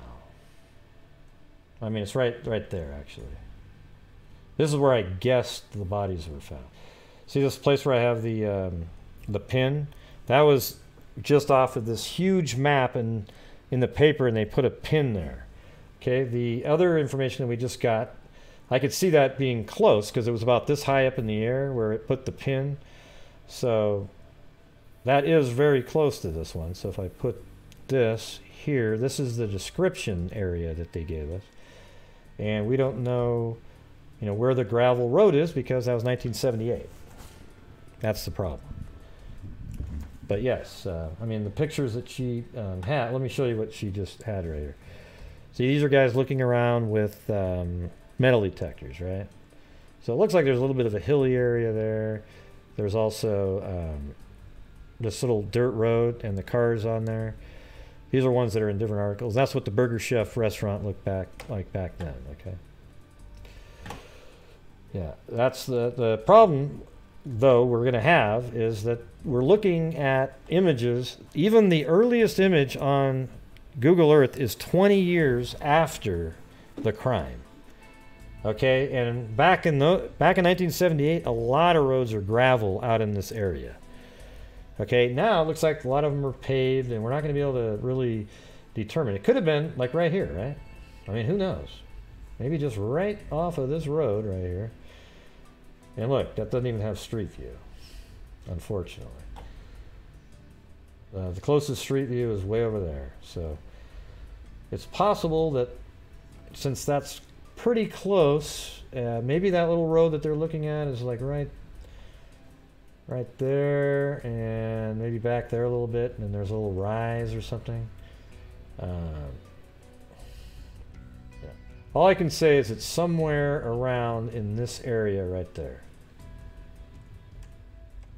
Now, if I want to be more broad, I'd say in this area, for sure. But that was very specific. That was pretty good description, saying 1 mile west of the high school and 200 meters from,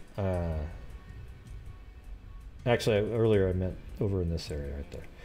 So 200 meters from Stones Crossing Road, 200 yards, and a mile west of the high school. So I'm hoping that the mile isn't, well, it's 1.2, but who's counting, huh? Well, that's the thing, is that's what we rely on, is having things accurately described. But unfortunately, a lot of times you don't get it like that. Yeah, I mean, I'm just going to show you again. Look at the landscape just in 1998. Say, I'm going to go like this, and then let's just watch over time as it changes. So that's 2003. Let's go back. 1998. And look at, in 2003, a ton of developments going on. You can even see that the ground's dirt. They're getting ready to start building homes. Then we move forward a little bit. This is May 2004. August 2004. Now there's actually some homes being built in there. Little boxes.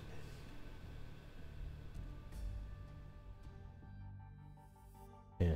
So, yeah, I'm just going to keep going over the story. There's a lot more to it. I mean, do you have extra information on the story? I mean, I get that you live there, but what advantage does that have?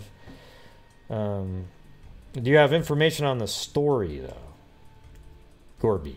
Like really good insight, because I got more to go here. I'm not even. I just ended at 1988 in the timeline that I found in the paper. And look at about 2006, almost all those homes are put in there. And then it just keeps getting more and more and more. This area here stays pretty similar. So I'm kind of thinking that it's over in this area, closer to here, because they did say that there's been a development built there. And this area here all looks kind of the same, although again, we don't know what it looked like 20 years prior to that. Okay, well, I don't want to go over that, speculation stuff like that, but let me go over on the rest of this stuff. So this one's in 1993.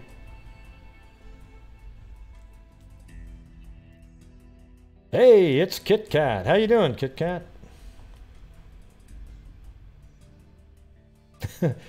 All right, you go for it, Cairo. You get that figured out, huh?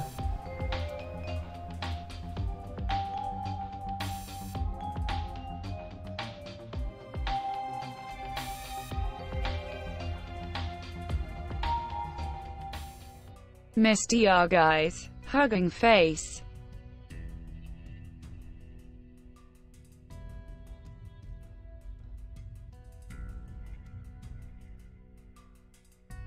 Yeah, but maybe after I go over it at the end, I'll take some calls. Sound good, Gorby? Yeah. What year, Gorby?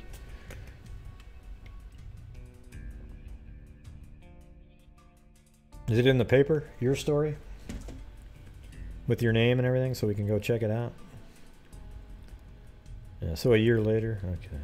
That's just going through the paper, that was really a dangerous, shitty place to live, I think, in 1979. I mean, every time you look at a story, just next to it, there's another story of somebody being murdered and killed, bodies found, all over the place. And there's even another case from 1979 that I was going to go over, but I don't know if I'm going to have time, so I might have to push that off into tomorrow. Yeah, no, it really was, Beth. Sorry to say. I just, every time you look in the paper, it's lots of murders. Now, you might have lived there and maybe you weren't, like you're kind of young, so you're not going to be paying attention. But, I think in 1978, I was 13. But man, it looked like it's wild. If you go to their unsolved cases area, there's literally tons from 79 and 80. Unsolved cases, murders. It's wild. I mean, I don't know if it's way more dangerous than any other big city, though, but it was amazing going through the articles. And right next to the story you're reading is another one that you start reading because it's crazy, too. Right, every place has good and bad areas, right? It's really obvious.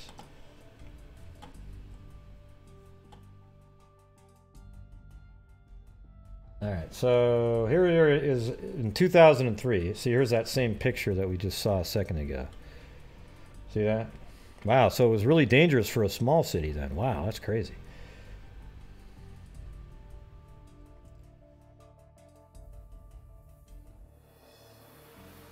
Countless tips never produced enough evidence for an arrest.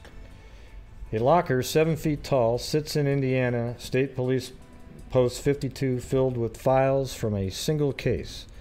Another locker sits half full. Then there are the individual files kept by countless investigators over the years. So much information, but no answers. After 25 years, the slayings of 4 Burger Chef workers remains unsolved. Mistakes may have doomed the investigation almost from the start, but relatives of those killed still hope a sudden revelation may uncover the killers. The latest in a long line of state investigators plans to comb through the files one more time, but no officials contemplate launching an active probe again without something solid. Thanks, Claudia Neubauer. If this is ever solved after 25 years, Carolyn Freet said, it'll have to be deathbed confession. So much has changed. The Burger Chef chain no longer exists. The restaurant Best channel on YouTube, beaming face with smiling eyes, thumbs up, light skin tone. Light skin tone. Hey, look at that. There's Woods Girl and kids. Back from her fishing trip. Yeah. Yeah. So anyways, the burger chain's out of business. Hey freaks, listening while I unpack. Missed yow. Yeah.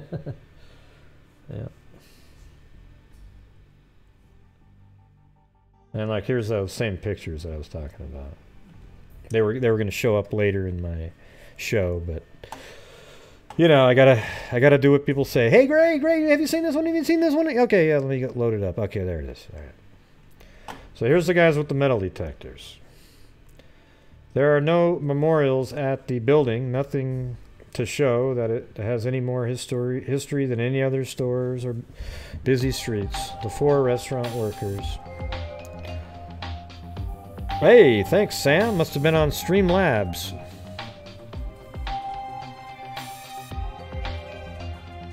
Yeah. Thanks. Yeah, here's the thing. I guess I don't really know 100% like, wow, it was a really dangerous place to live. All I know is when I was going through all the years of research on this, different stories, that there was just so much violence in the paper. But that's kind of what sells papers, right? So I guess it doesn't really matter where you live. That's just kind of what's going to be the main story.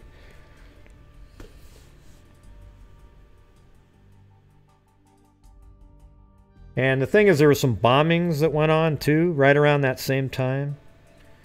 It's kind of weird. A lot of weird stuff going on. A delivery man found the Burger Chef empty on the night of November 19th, 1978. So there was a delivery person that came by, and it wasn't, I think it was before midnight. Yeah, so it was at 10:15. The delivery man called to say the restaurant's back door was ajar. So it must have just closed. And then these guys came in and got them.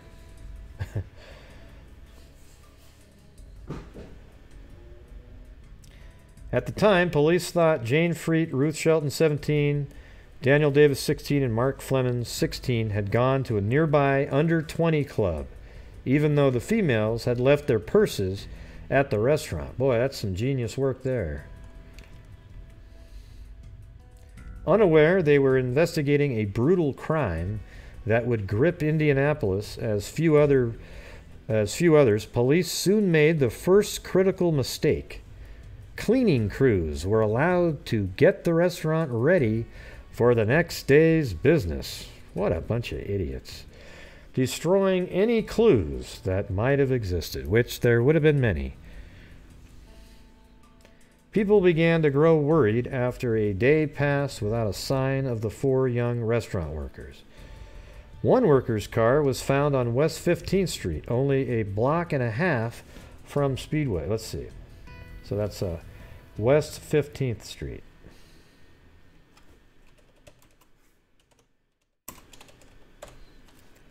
Speedway, Indiana.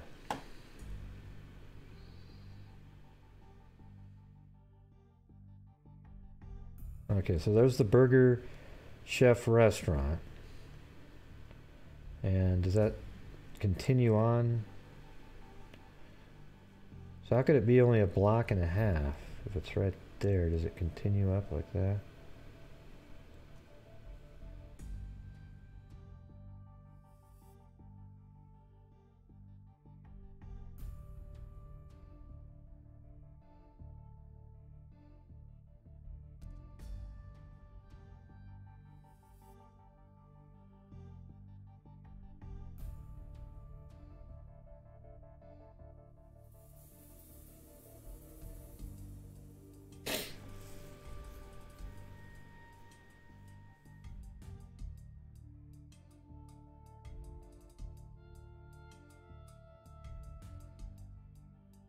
Let's see, car was found on West 15th Street.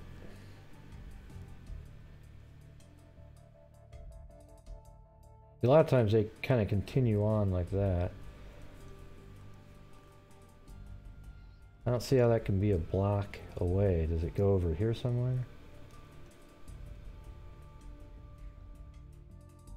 That's 25th. Speedway. That's West 18th. That doesn't make a lot of sense. They said it's a block and a half from the restaurant, right? Well, I mean, West 15th is right there. And maybe it continues somewhere. But I don't really see it anywhere near. There's West 15th Street going perpendicular to that. There. It's 18th, I mean. And then... Well, you know what? Who knows? Maybe they changed things around since then. I don't know. Anyways.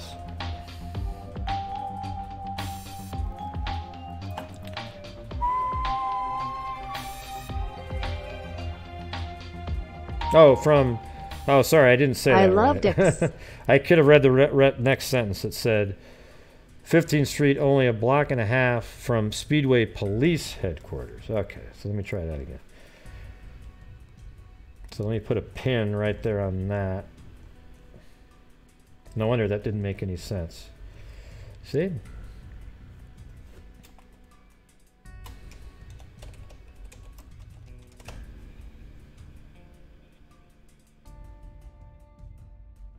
There we go. And that's probably exactly where the car was parked. Right around in this area right here. Alright. I'll just put it right there.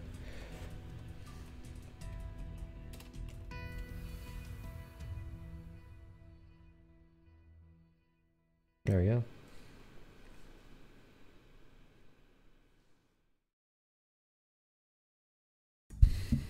So that made sense. Alright, so let's go. Police also discovered that about 500 had been taken from the restaurant office. On the second day, the bodies of the 4 workers were found in a wooded area of Johnson County, about 15 miles from the restaurant. Although houses dot the landscape today, it was an isolated rural part of the country in 1978. So I actually think it's in that development area. That's what I think.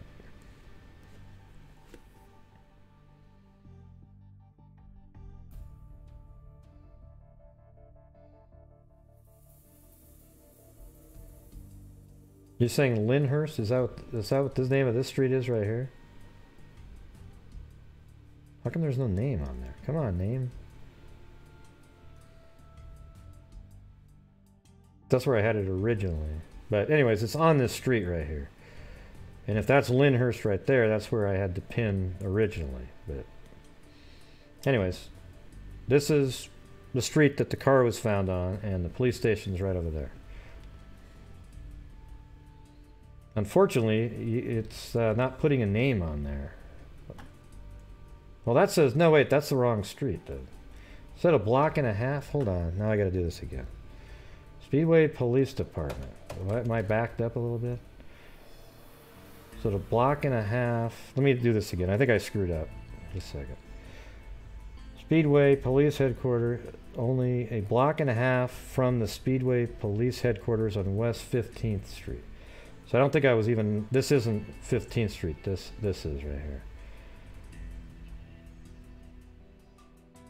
So that's the police station. So if you go this, a block and a half, maybe like here, something like that.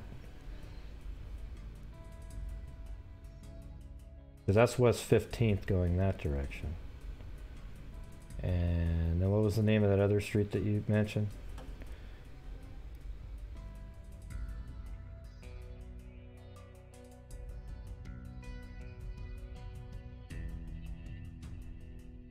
There's a police station.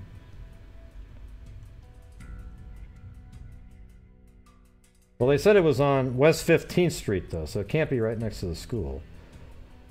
I guess, I mean, I would put it either here or like right there. Although that is that Lyndhurst Street that you're talking about.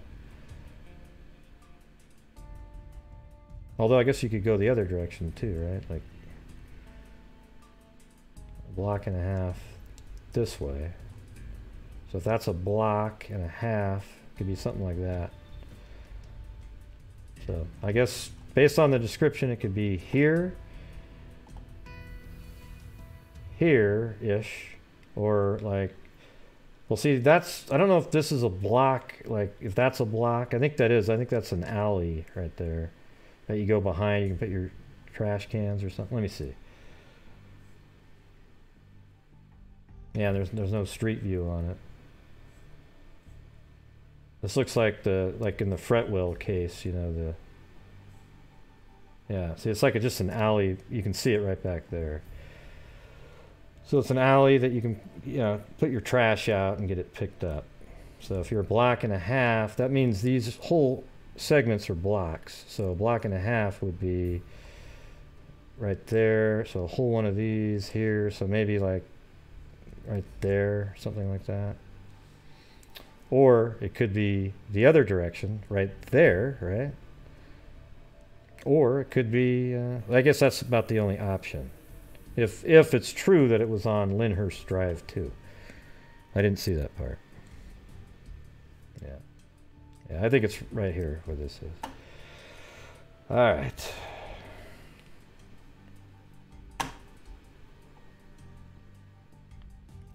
On the second day, the bodies of 4 workers were found in a wooded area of Johnson County, 15 miles from the restaurant. According to investigators and autopsies, Freed had been stabbed in the chest. So she's the older person that's 20. Flemings had been beaten and apparently had tried to run from his attackers before running into a tree where he succumbed to his injuries. Shelton and Davis had been shot in the back, suggesting they might have been trying to flee as well. A second flaw in the investigation developed. The state police, Speedway police, and Johnson County deputies sparred over who would take the lead in the investigation.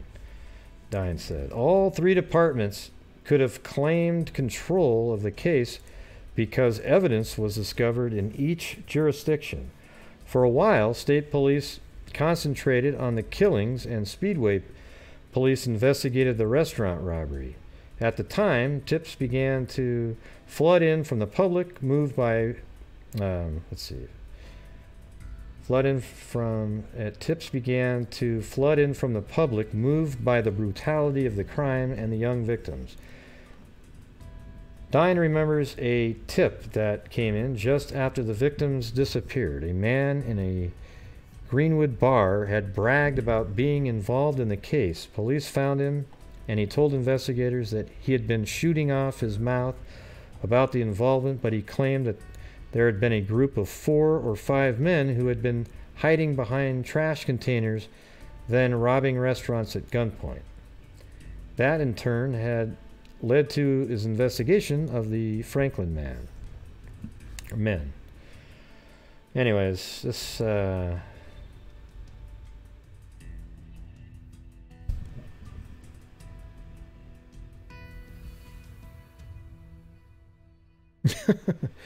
yeah, told you. Wow, yeah, yeah. Gorby sounds like one of those guys that likes to insert himself into a case, you know. Like, oh yeah. Hey, I live 2 blocks from there. That means I know everything about it. All right.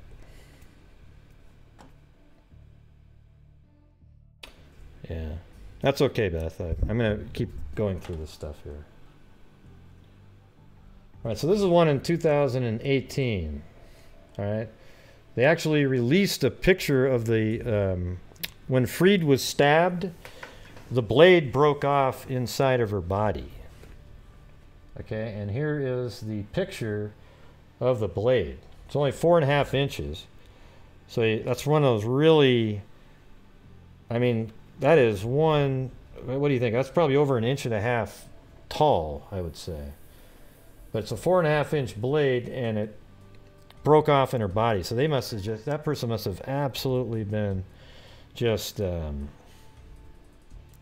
know, stabbing really hard, and it broke off. Yeah, see what I'm saying? That's what I was talking about. Look at Gorby now. Oh yeah. Look at me. I'm just trying to cover the case and show everybody what I got off the newspapers.com and the internet. All right, just different articles. All right, is that okay, Gorby? Yeah. Yeah. Apparently, you know them all. You were friends with all the victims. You got them all. Yeah, don't worry about it, Gorby. You're a little bit like that too. You just keep blabbing away over and over again.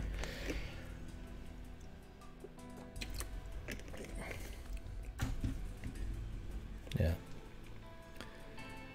Let's see.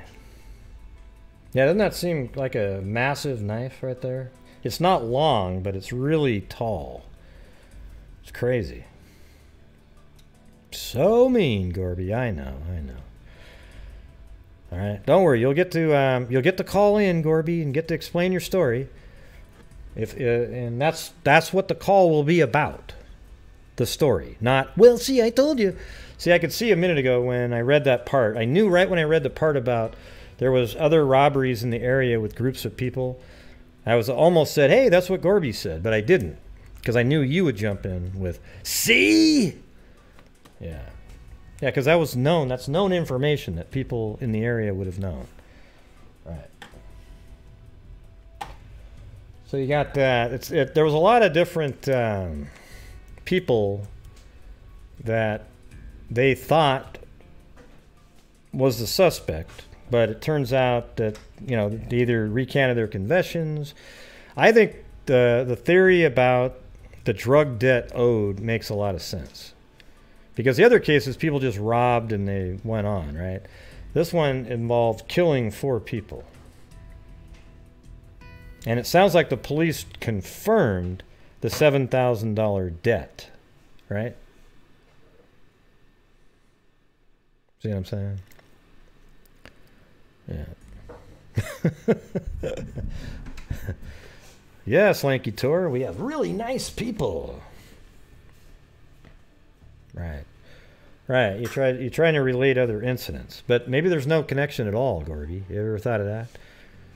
Because I saw when I was reading through these articles, that's kind of what I'm referring to. There were other incidents of people being robbed at gunpoint, but they just weren't able to make the connection. Yeah, maybe there is, but maybe there isn't too, right? But you're making it sound like there really is one. The way you're so animated and interested in it. You just... Okay, I mean, I wouldn't mind hearing your take on it, but at the same time, you know, a little too into it. You know what I mean? Yeah.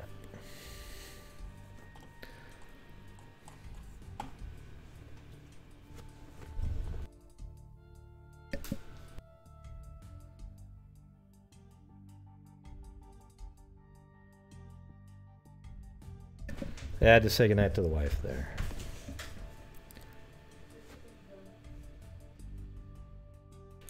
Oh, that's okay. You don't need to call in then. I'm not really that interested. Let's see. Definitely we have a little family. That's right. We have a little bit of a family here. That's exactly right.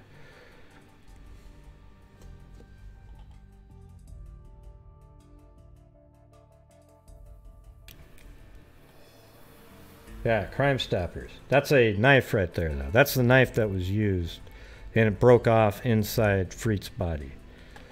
Good night, Audra Blankenship.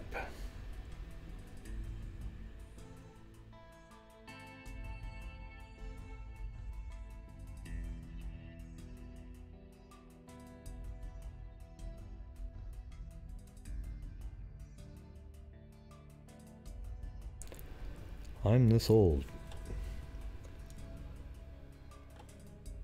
Let's see.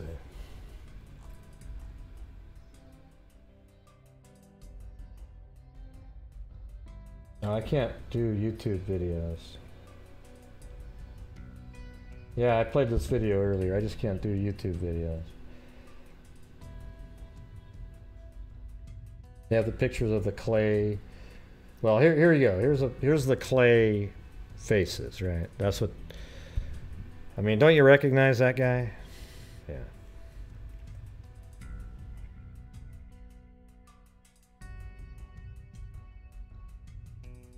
These are the sketches that they made first. Now those look like real people. Nightmare fuel.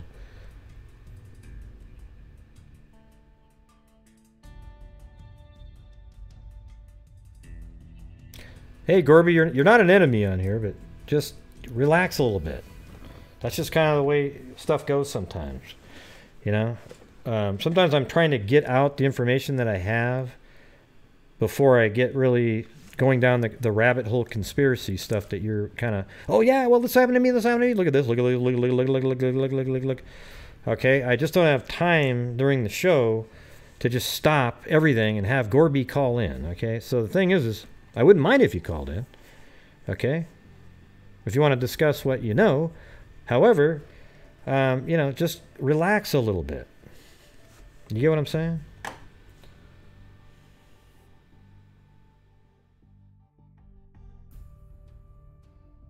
All right, so that video that I was looking at earlier, but I can't play because it's YouTube. Maybe I can just pause it on the... this is the one that Beth sent me again. So let's see.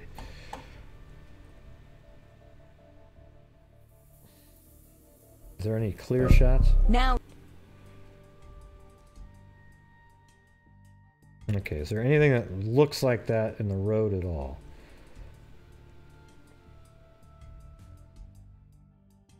Let's see. No blood, no foul. All right.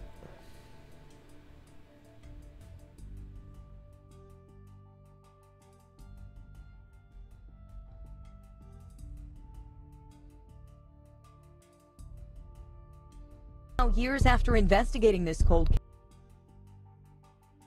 Okay, so there's kind of like this road and then a squirrely road over there. Let's see. I'll have to do it off to the side so I can keep looking at it.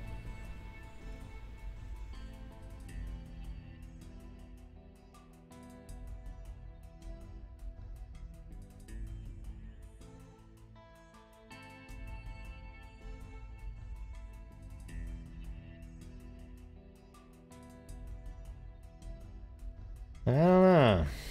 Case. Sergeant. Darn it. See, that's the thing. It's 1978 aerial, right? Years after investigating.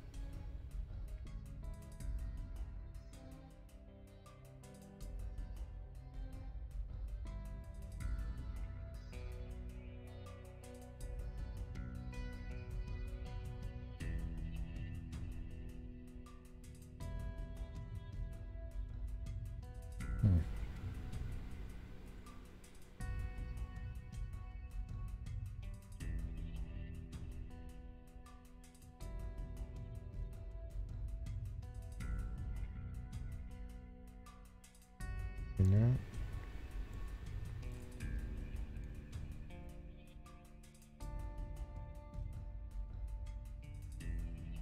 I'm just trying to see if there's anything that kind of resembles that.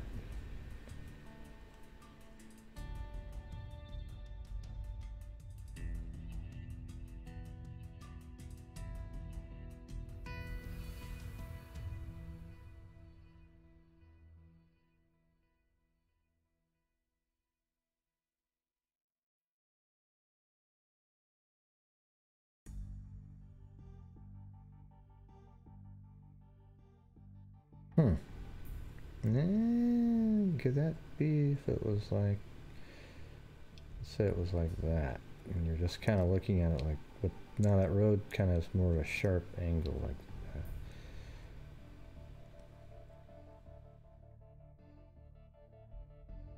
Yeah, I don't know.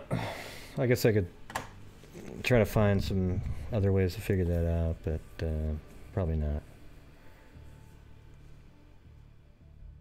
Yeah, I guess I could do the older map, yeah.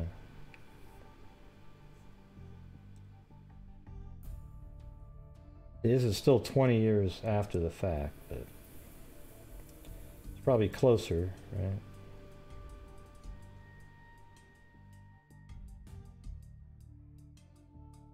See, I think this is kind of like a main road over here, even though that even looks like it has a bend in it.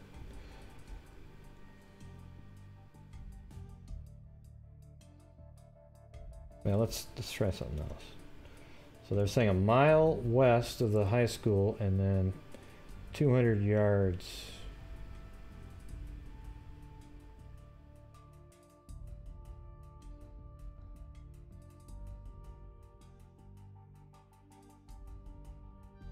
I mean, they were so certain about the 200 yards part from this road.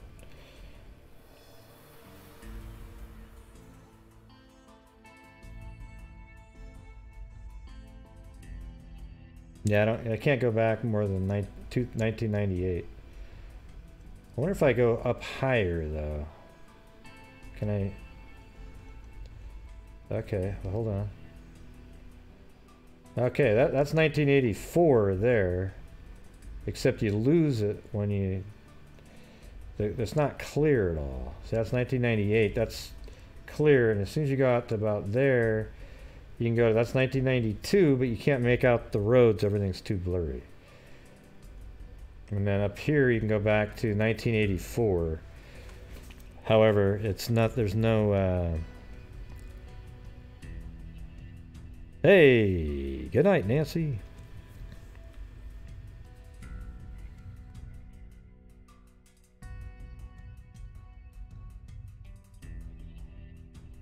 Yeah, so this right here is only 6 years after. And if you zoom in, you can't see anything, really. So now we got April 1998. That's pretty clear for being that old, 21 years ago. So apparently in this area, let's see. Let me just, I'm going to move it off to the side over here a second. And see, it looks like there's kind of an opening, a wider area right there. Let me go back just slightly and see what happens. Now, years after investigating. What's right there? What's that thing? Now, years. Oh, that's power lines right there. So let's see. There we go. All right. That might help out. They don't move those too often. And I see power lines. I saw power lines a few minutes ago when we were looking around.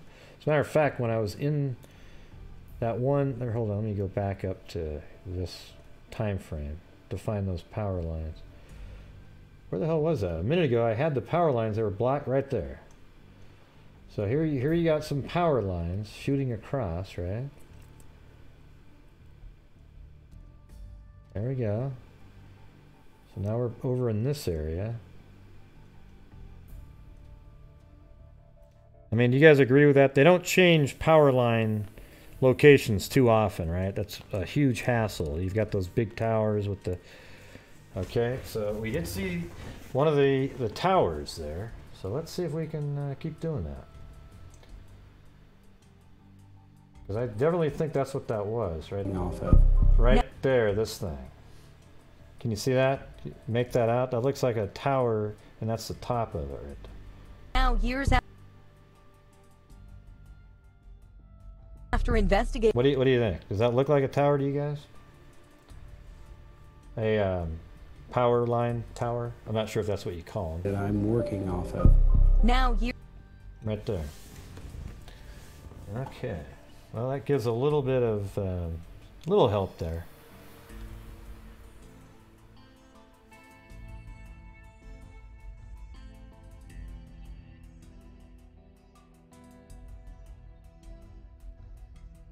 Okay, so if that's what that is, and look, we're close to the 200-yard thing, But how about this? Let's go 200 yards this way, and it runs into it about right there. And by God, I think that's what I was looking at a minute ago. This little, let's check this area, this right here, all right? Because it's got a little bit of a windy thing, something going on there. All right, hold on.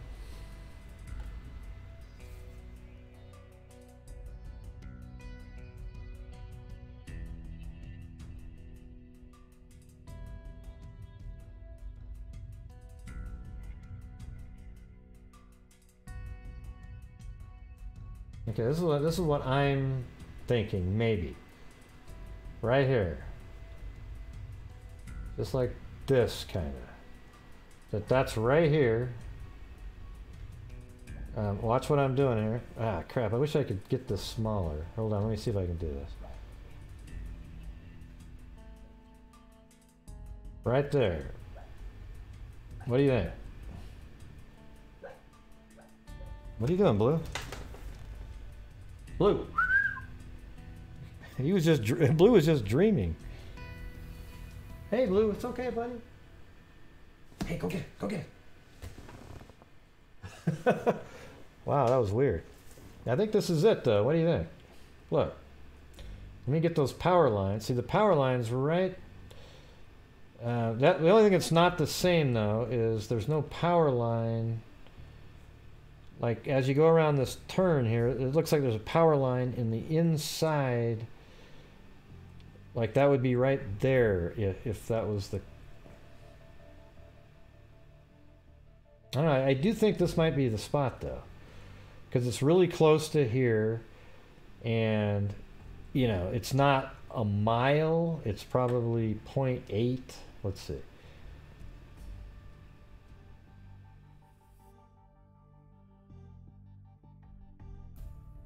Yeah, 0.8 exactly, 0.80.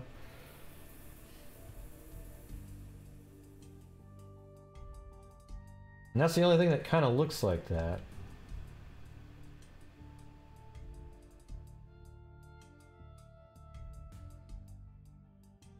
And see, that power line's on the inside of that curve there. So let's just keep looking at different things like that. How about this over here?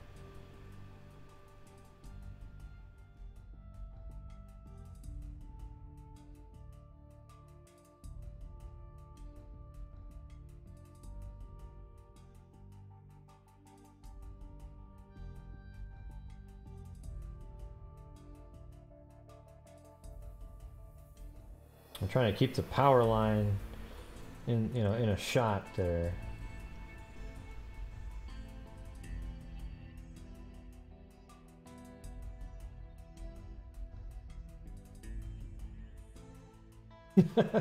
Well, anyways, the best candidate so far is this one, but that's not exactly where I'm seeing the power line on the video over there. So, anyways.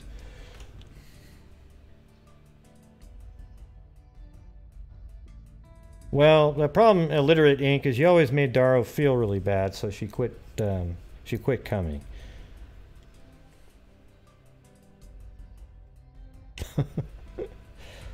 Actually, she just works.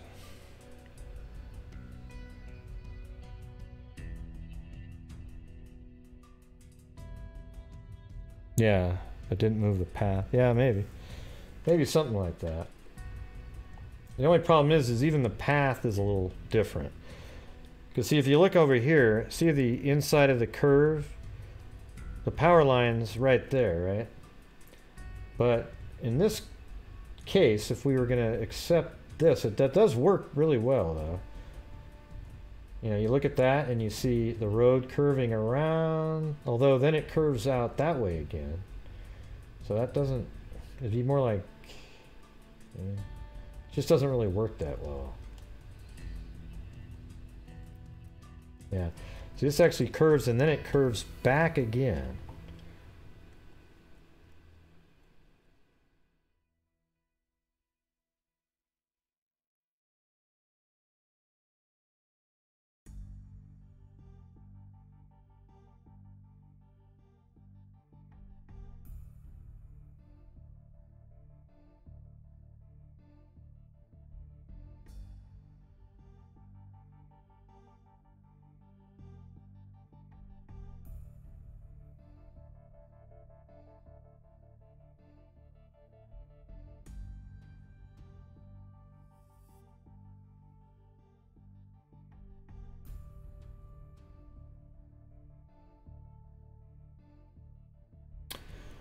Wild.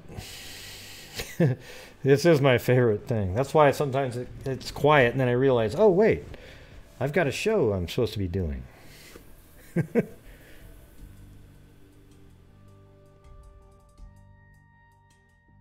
Yeah.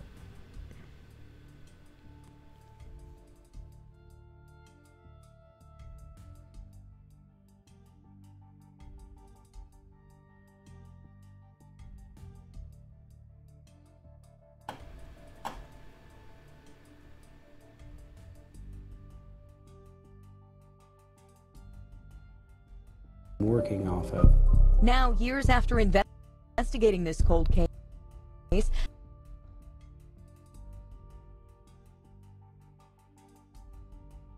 That's the theory that I'm working off of. now years after investigating this cold case, What's that right there?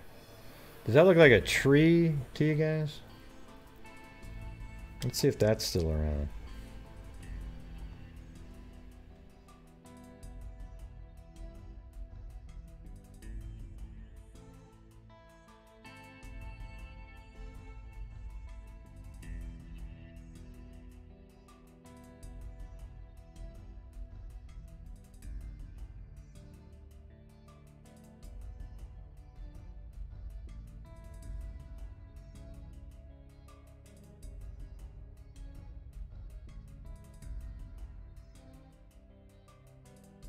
I think I can still see the power lines right here.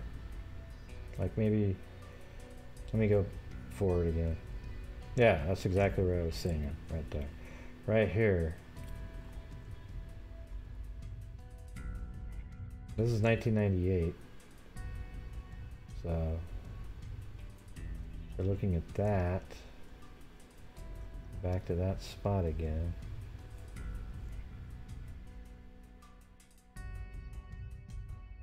So maybe that. There it goes.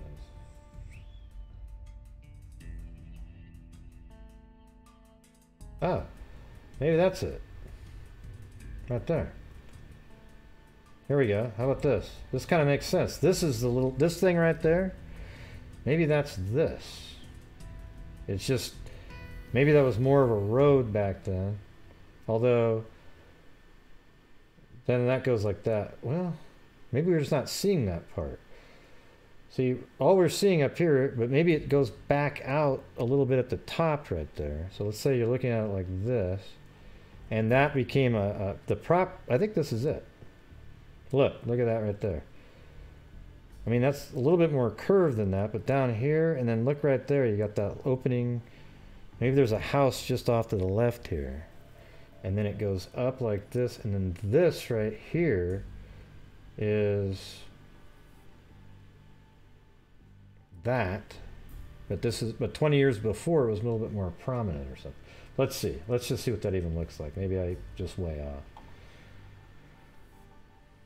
See, now there's nothing there, you know. Just, I mean, that used to be, looks like a road or something. Now it's just a line of trees. That thing. So let's go back 20 years. Or actually not even 20. Yeah, I guess I need to go back.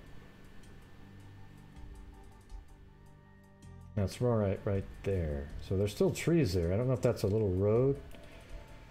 Heck, I don't know. Screw it. I'll try to look for something tomorrow. I'm sure Craftset will send an email in. Hey, it's right there, man. I got it. Here's the coordinates. All right.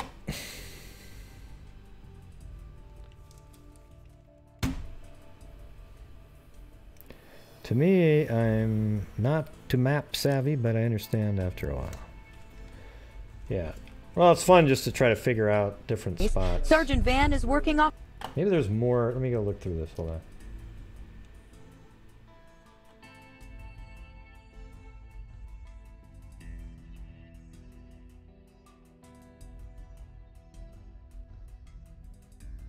Thanks, Claudia Neubauer. Or, as I like to say, Claudia Neubauer.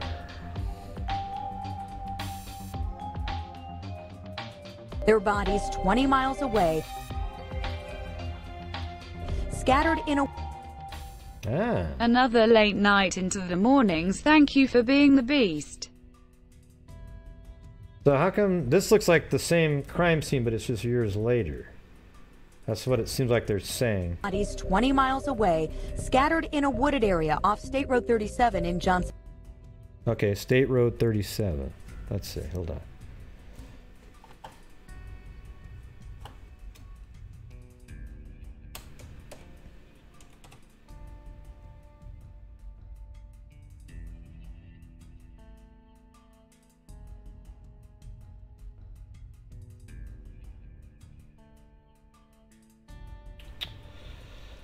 Ah, Jesus. What's the name of this thing? 600.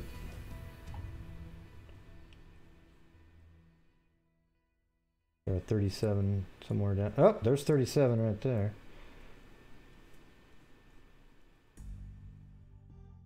And that's funny because my original pin was way over here. Maybe we need to look at that again. Hold on.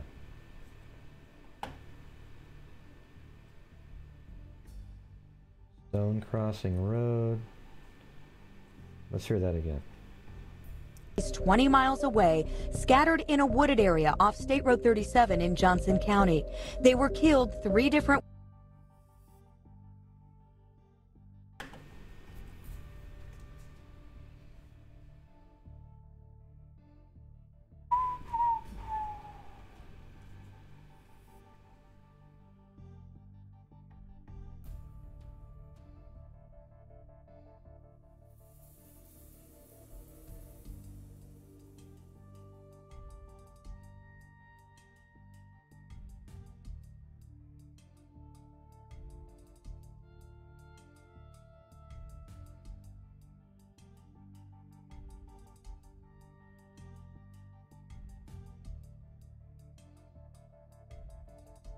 Oh man, hold on, I gotta this might be hold on, let me I gotta go to a different year here.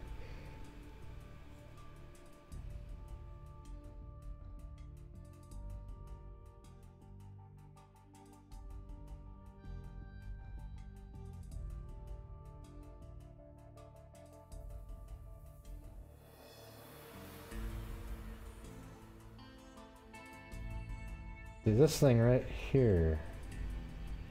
Does that have any resemblance? No, it's backwards to that.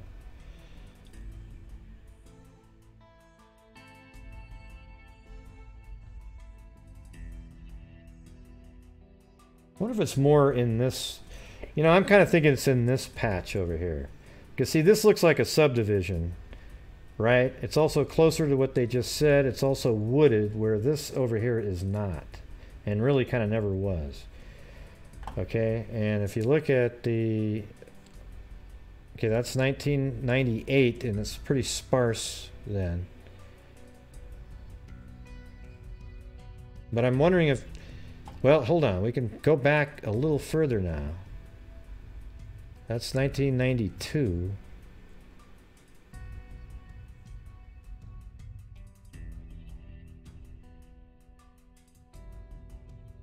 Yeah, I don't think that's there.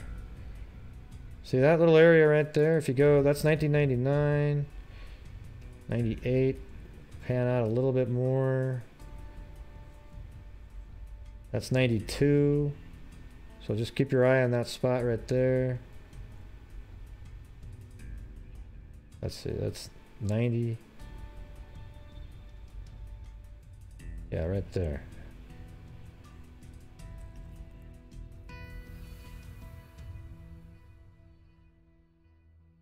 Yeah, I don't know. I wonder if that's the spot right there. And it's actually...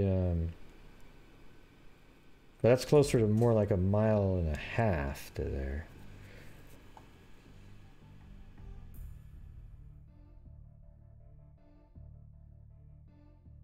Yeah. I'm trying to go... The one article seemed really specific, though, didn't it? It said 200 yards off of this highway, or, you know, road... it was called Stones Crossing Road, It was 200 yards off of that and a mile west of the school, which is right there. But I'm kind of thinking, though, that this could be the area right there. Because that other one said off of this highway. Maybe just the distance was off. Thank you, Delusional Lucidity.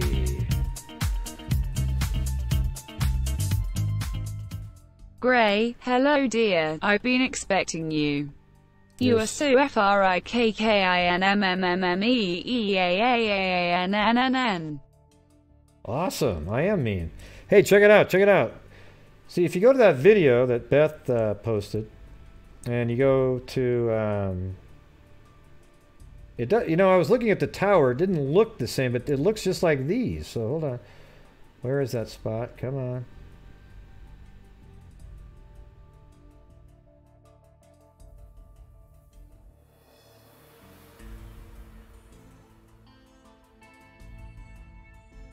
Oh, there. Is that it? No. Crap, where the hell did it go? Now I can't find the overhead because it's only like a second.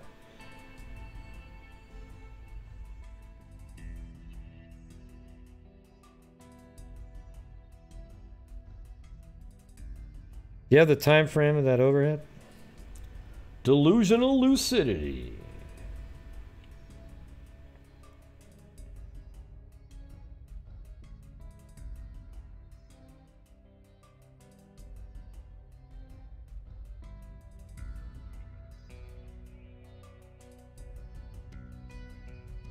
Was that it? Absolute priority. Oh man, actually that one had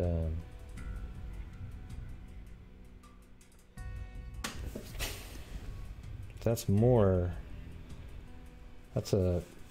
Here, let me get some of these.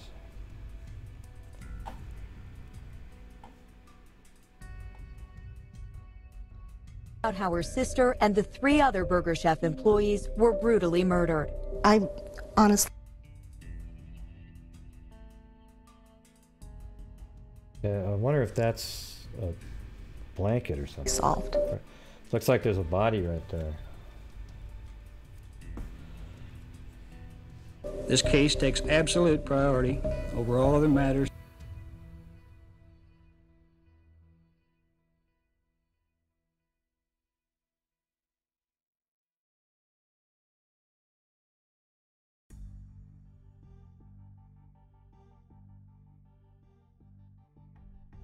Man, where the hell did the aerial go, damn it?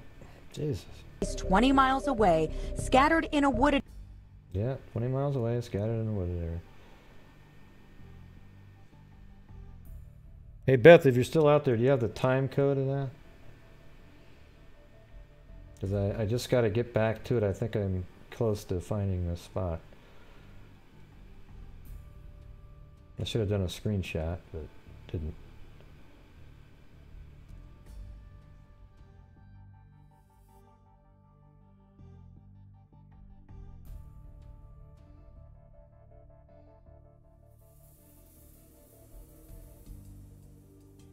You think it was at the beginning?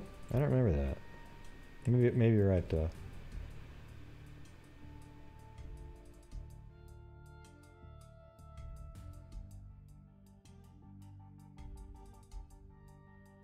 That's an aerial of bodies on the ground, but that's not the one I was looking at, where the cars were parked.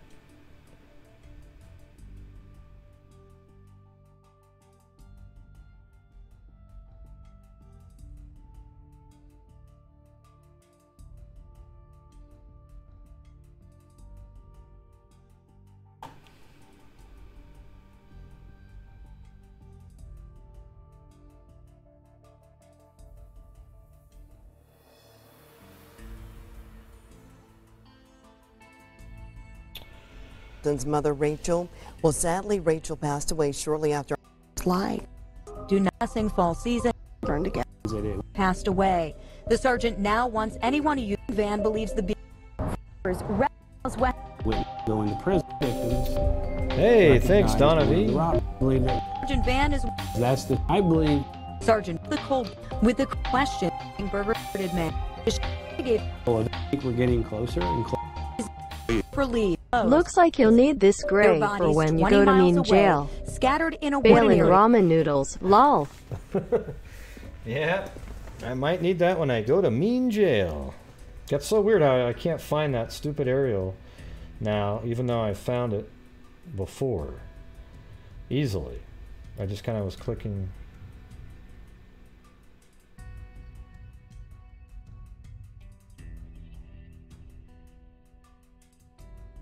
I could have sworn it was over here though. Kids, that's the theory that I'm working off of. Yeah, there it is. Years after I go, wow, that looks kind of how he looked right before, because that's how we were playing it. Okay. All right, so let's do this part again here. Now watch right over here, this power line, but it doesn't look like one of the main power lines. You know, the big pyramid looking ones, you know, that are just really sturdy. I mean, they're all sturdy, but you know what I'm talking about. Watch. Now years. Now look, that looks like one of the ones that has a T, like a little, it looks different. I don't know how to explain it, but it looks totally different to me. And now watch, when I go to Google Earth here, that is what it looks like, one of these types. You see how it has the little T cross on it? It's not the other ones that were over there. So I think this one is closer to being in the right area. You know, so and that matches being in this other cluster over here, not over here. So it's not this area right there. It's actually right here, and this actually matches the pin placement that I had originally. I didn't just type "What's up, freaks," okay? I didn't have time. That's one of my bots that typed that in.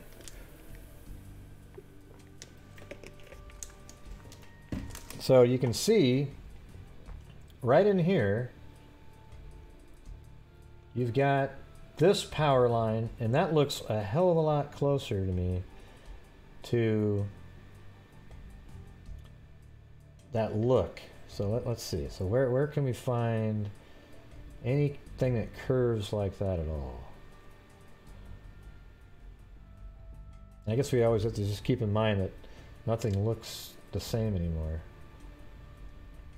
See, this is what I'm seeing right there.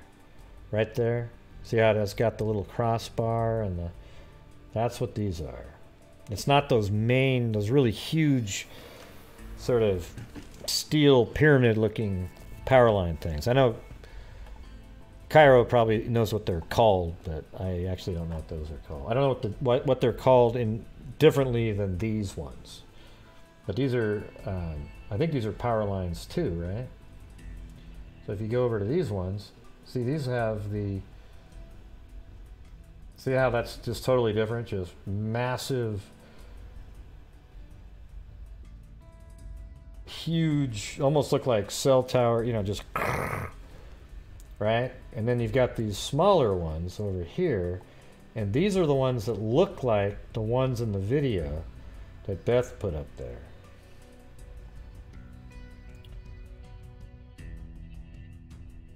And let's see.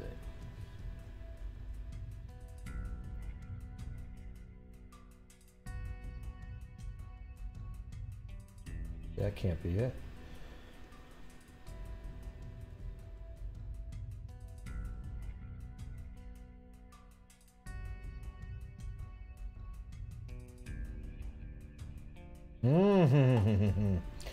Now that's a pretty good candidate right there. But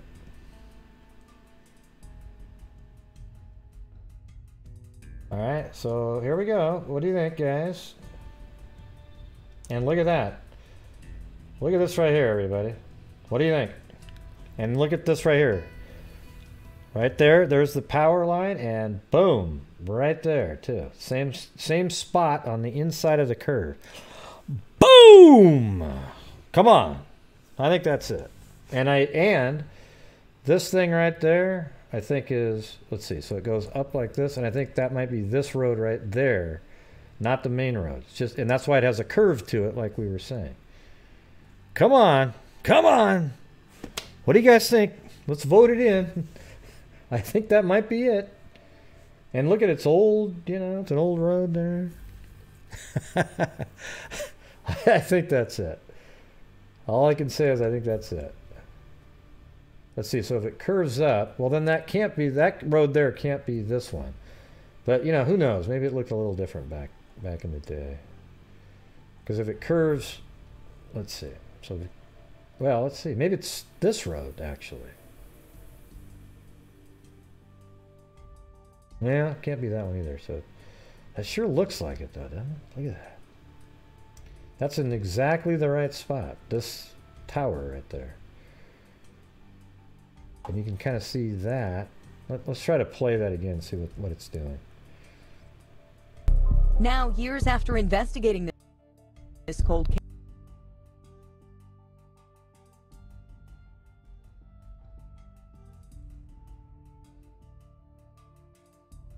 Oh, and look at this. Is that another thing there?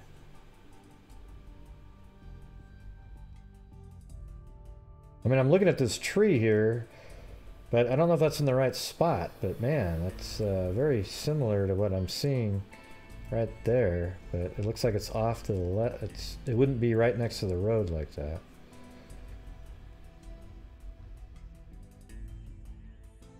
I don't know. I think that's a good likelihood, but maybe not, It's like everything else is lined up so well. If you put it like that, right? And then this power line is exactly where the one that was over here is. Right there.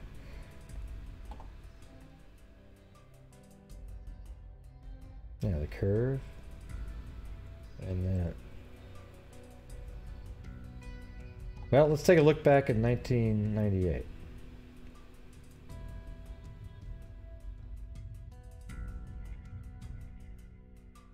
Yeah, well, we also don't see that road that cuts off to the side there either, do we?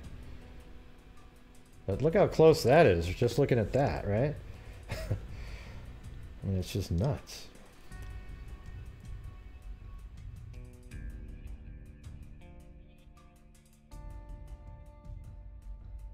Feels good.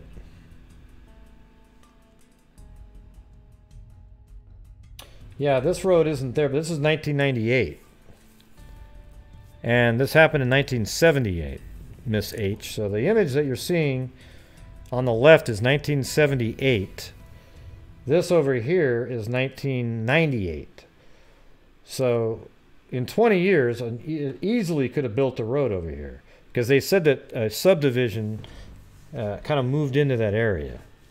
So I think, I don't know. God, it really feels like it because there's right here, a power line. And then it's hard to make it out in this shot here, but if we go back to 2018 where you can see it better, it's right there. It's the exact spot right on the curve. It's right there. So, and it's right here on that one. So that's what, you've got a few things. You got the correct shape of the road, and look how old the road is too. Not that that really matters that much, but it's just, it's been there a long time. Curves around. Now this part up here is different a little bit, right? Like it curves around. It's almost like you see it about like this angle. And the part that's not working up here is that you'd think this might be going like that, because this starts curving and then there's something, and it runs into something maybe later, and then the road comes like this. So that's one of the issues we're having right now. So pretty close though. I mean, I gotta admit that, I mean, this being here on that curve makes me think that is it. And then just over time, let's see what happened in 1998. Well, look at that. 1998, that road wasn't even there. So I guess the part that's weird is this road. Let's see what happens.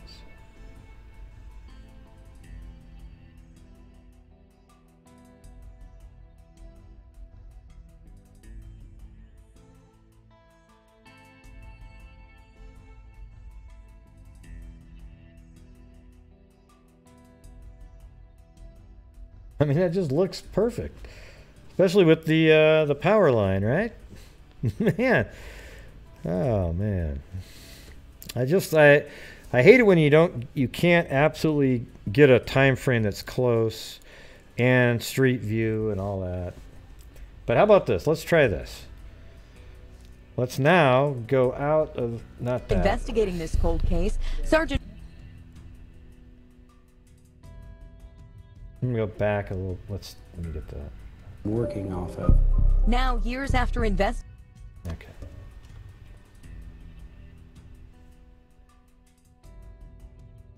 I just want to have that, so I don't have to try to find that again. All right.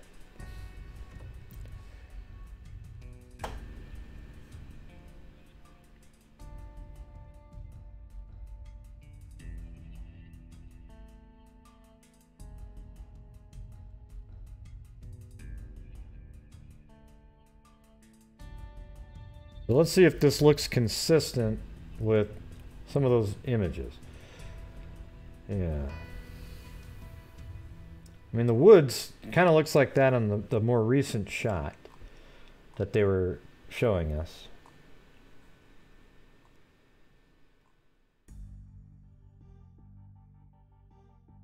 But that's just it. We can't see what it looked like back then. The other shot was... Well, you also have this one here. I don't know if that's right off the road. All right, I'm just going to make a couple, a little bit more attempts to find anything better than that. Because I think it might be right there. And look, there's even a hill, I think, over here too. See, and this also fits the whole thing about there being a subdivision that was built there now, but there wasn't one back then, right? So if we go, even if we go back to 1998, I don't think there's as many. See, now there's a whole bunch more littering the entire area there. But back then, you had, let's see. See, this house is new. That one isn't there. 1998, I don't think. No, it's not. But this is, again, this is 20 years later, and it was approved not too long after the murders were they were building there.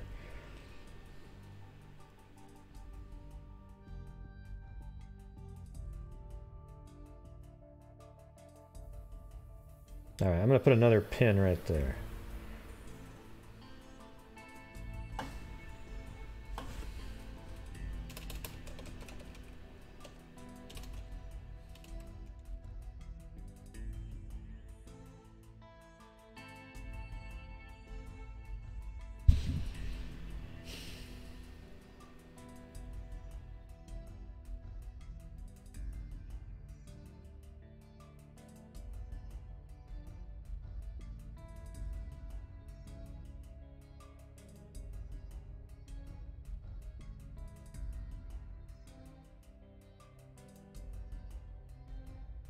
I mean, the reason this is so perfect because it has the curve and then it curves again and then straightens out. The only problem is that image makes it look like a road goes like this from that.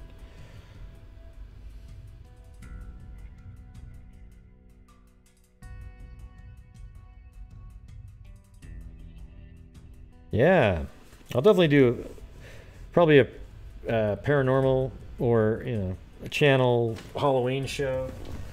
I bought a whole outfit, like a green screen outfit to wear. It's funny.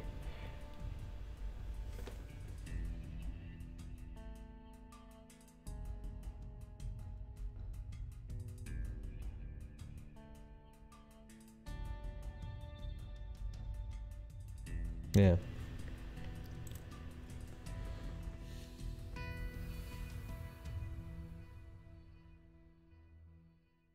Yeah, so basically all you'll see is my face and the rest of me is gone. Alright. Or maybe you'd rather have, see everything but my face. I'm a but him face.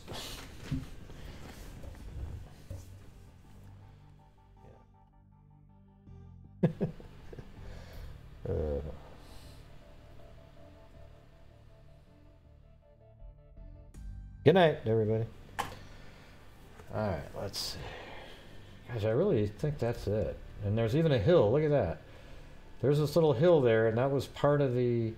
In one of the shots, you have these people with metal detectors, and it goes up a hill there.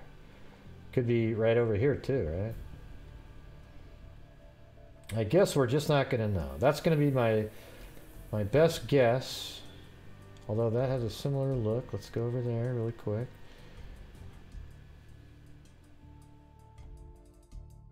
All right.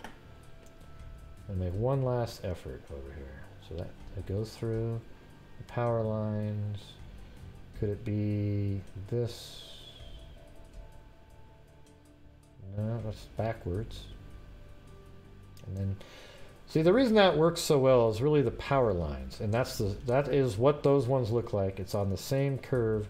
We just have a different shape of a road that goes off like that. I don't know if that ever changed. This road, I don't know. No idea. So anyways, yes, we just spent like an hour trying to figure out where that spot was. Yeah. And, you know, I'm sorry I get frustrated sometimes on the show. You know, I know some people hate it, whatever, but at the same time, you know, like early on, we had somebody that was like, hey, Gray, have you covered this one? Have you covered that one? And I said, yes, I did cover that one. I did cover that one 2 nights ago. But couldn't you ask me that in an email instead of disrupting the show? Okay? Because I actually spend a lot of time putting all the stuff together to do the show. Right? So everyone's throwing out, oh, look at this, look at this, look at this, look at this, look at this, look at this, look at this. You know, and it's like, oh, God. You know, I know people are trying to help. But at the same time, it just... I'd like one of you guys to try it. You know? It's pretty daunting sometimes. Like you're just going, oh God.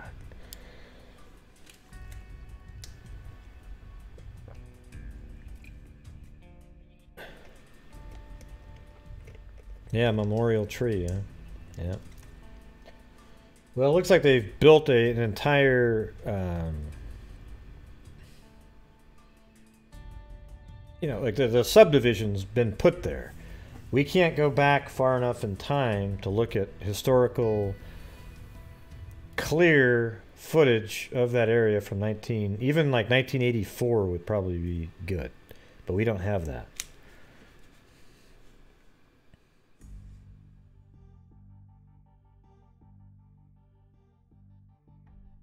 Yeah, yeah. Drives Gray bonkers.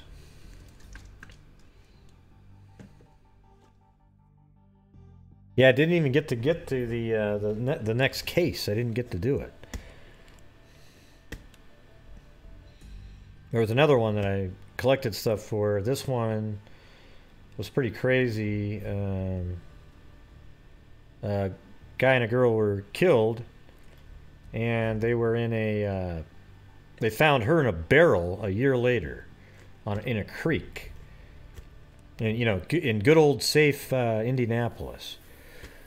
Right, so she was found in a barrel, and then the boyfriend was missing. So they at first thought maybe he had something to do with it, but then they eventually believed that he was also killed and put in a barrel. They just never found that barrel.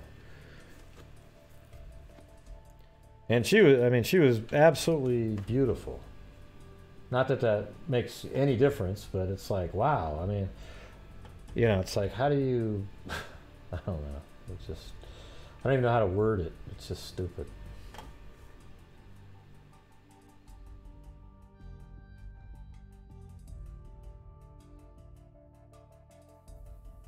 Yeah, so here's just a quick synopsis of it. She kind of looks like the girl that was part of the, she was the one that was found in the barrel a year later. So it says, Mary Ann Higginbotham disappeared on June 6, 1978. On June 5th, almost exactly a year later, the body of Mary Ann Higginbotham was found in a 55-gallon drum in White Lick Creek in Mooresville. The victim had been shot in the back of the head. Police believe Mary Ann Higginbotham was murdered at her home in Clayton, then put in a barrel, which was placed in White Lick Creek. Her boyfriend, Timothy Willoughby, also went missing at the same time. Willoughby's body has never been found, but police believe he died the same day as Mary Ann Higginbotham. Right? But, I mean, she looks like... God, what's that girl's name that was part of the... let's see, what was it? Mamas and Papas, right? She's 22 years old. You should try checking for historical aerial photography. Yeah, I could. I know that Woods girl, child, and kid, whatever, I can't remember the name. I always forget the whole name. I know she has looked into stuff like that too. I've looked at it too, but a lot of times it's not clear, even on the old photography. But I guess I could check that out. Maybe there's just some old photographs of that area. I don't know.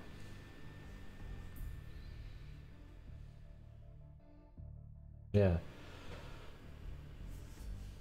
But apparently this could be perhaps drug related too, or related to her boyfriend was a witness to, I think, like a chop shop, and they took him out, and they took her out too. Crazy. All right, everybody, hit that like button. Even you, Beth. That's what I was just saying, a car theft thing, like a chop shop. That's what's in the articles that I have over here.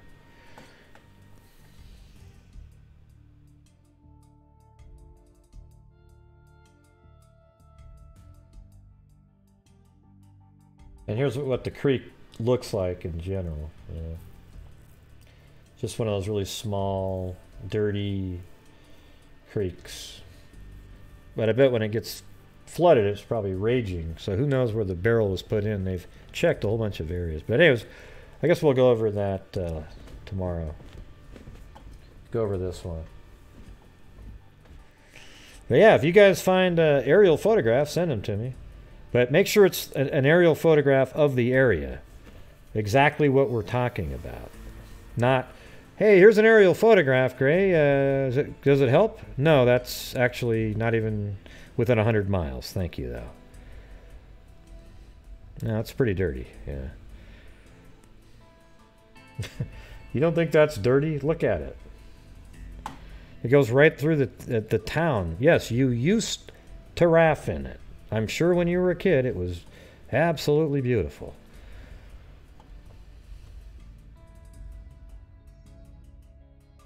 Nothing in Indiana is bad. There's no crime in Indiana. Every creek's beautiful.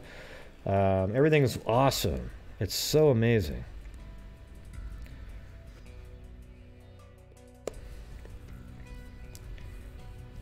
Like, and I'll actually be honest about stuff in Portland. Yes, the scenery is pretty, but other than that, it's a joke. All right, it's an embarrassment.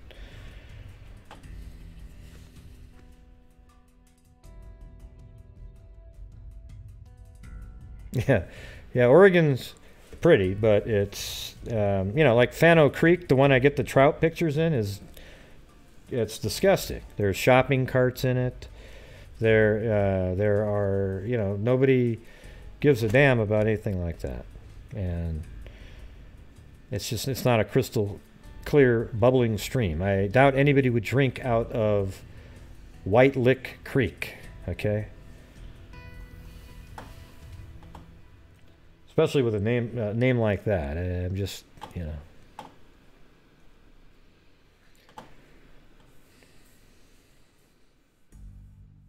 No, I just looked up there's a 1980s case that they're reopening And so I looked up a website to find cold cases in Indiana to see if I could figure out which 1980s case, because they dug up the grave, okay? So this just happened like in the last couple days. So I went to that site, and it was really cool. It was, let me show you what it looked like, this site. See, here it is right there. See, it's called Cold Cases by County. And I thought, God, wouldn't it be great if every state had the same damn thing? So look at, you click on here, and then it says these are the 5 cold cases in there. Look at 87, 89, 89, 90. So it could be any one of those, or all but one of those. Then you click on this county here, and you get 74, 86, 2003, right? Then you click on this county over here, and you get 78, 78, 88, 89, 93, 2005, 5, 2011, right? Then you click on this one over here, and you get 91, 2003, 2012. But while looking these up, you find a ton of other ones. I mean, when I say looking them up, you find other crimes just in the paper that you're looking at, right next to it. Oh, man. 2 people stabbed to death on right next to the article that you're reading. And then here we got this one, just one, 1983, Ruby car. This is, maybe, did I do this one already? Yeah, 91, 2003, 2012, all right. This one, look how many this one has. 1970, 74, 75, 76, 81, 82, 85, 86, 91, 92, 95, 2002. See, there's all these. Like these, I'm sure all of these are interesting. Right, I'll click on this one. At approximately 6:30 p.m., Pamela Ann Smith left her rural resident farm east of Greens Fork, Indiana to go for a short walk. When Pamela Ann Smith failed to return home, she was reported to police as missing person. On 3/30/76, the remains of Pamela Ann Smith were discovered just off a country road in eastern Henry County, Indiana. Now, I can go and find the references to when she was found and everything in the old newspaper articles. I do notice that you don't see a lot of the somebody's missing articles. Because you know the girl that was found in the barrel? I didn't find anything about when she was missing. Like there was no article saying, oh, she's missing. And she was found a year later. And then you go, oh yeah, well she's been missing for a year. Well, thanks for telling us. We didn't know.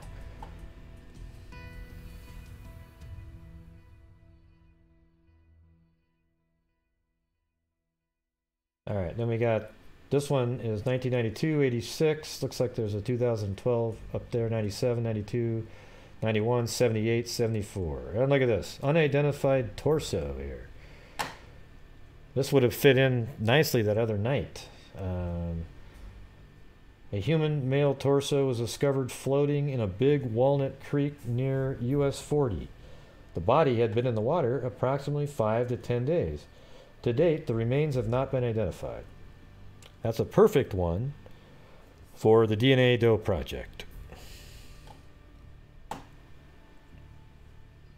Yeah, we could have Torso Murder Night by talking about first the Cleveland Torso Murders, the Mad Butcher of Kingsbury Run, I think is what it was called. Something like that. Okay, let's just pick this one. Oh, here's another unidentified torso. What's going on here? How do you have 2 in the same county here? So this is 18 years later. And look at that. Location, 1 mile north of US 40. Didn't we just see that on this one? Near US 40. I mean, I know that's a big freeway that goes through there, but that's a little weird, don't you think? A serial killer. Circumstances. On April 3rd, 1992, the torso of an adult male was located along the roadway. To date, the remains have not been identified. Again, let's get a hold of DNA Doe Project and get those identified. Don't you think?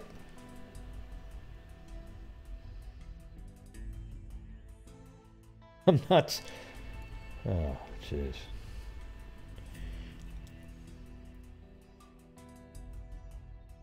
What's going on? And they're in the same county, you know, the same grouping. That's pretty weird.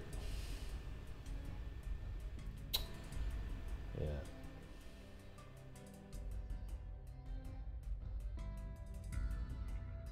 Now what time is it? Oh, it's only 12. Okay. On September 12, 1977, Anne Louise Harmier was reported missing after failing to return to her Bloomington campus of Indiana University. She's only 20 years old. Her rust-colored Pontiac Le Mans was found locked and empty on the shoulder of State Road 37, about 2 miles north of Martinsville. So that could be that her car was broke down and she got out, locked the door, and was walking somewhere. And then somebody said, hey, do you need a ride? Well, let's see. The car was later found to have, there you go, a faulty thermostat. I hadn't even read that part yet, everybody. I know it seemed like I could have just read it, but I literally didn't. 36 days later, Harmier's body was found in a cornfield approximately 7 miles northeast of Martinsville, Indiana. It was determined that she had died from strangulation by a shoelace. So after her car broke down, she got out, started walking, maybe even somebody pulled up, and they murdered her. I mean, it sucks. I mean, it's sick how, you know, I mean, there's just so many barbarians driving around out there.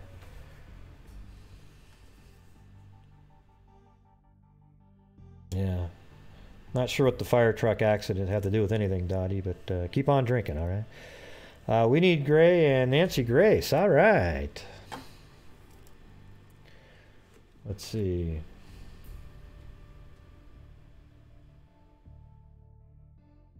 I wonder if there's any more. So what was that? That was that this one? Yeah, 1977, right? So let's see. So that was 77. How about this one? How about Bennett Brown? Bennett Brown was last observed in Chicago after completing his freshman year at Northern Illinois University in DeKalb, Illinois. Brown was believed to have been wearing blue jeans, white Adidas style tennis shoes, and red hooded front zipper type sweatshirt. Brown indicated he was leaving Chicago to go work at a boys' camp, but the name of the camp and address is unknown. Brown's body was found in rural Lawrence County near the end of May. Evidence indicated Brown had been stabbed multiple times. God damn.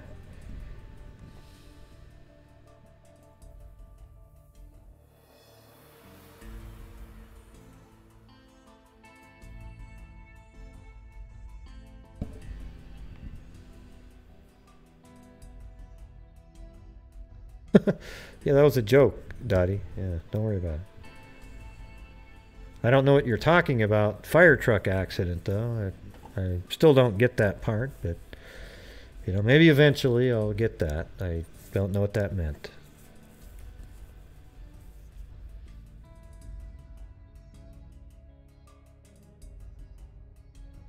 Well, explain what that means, Dottie. Instead of keep saying, yes, I know, hey, geez. Just explain what you mean by fire truck accident was bad.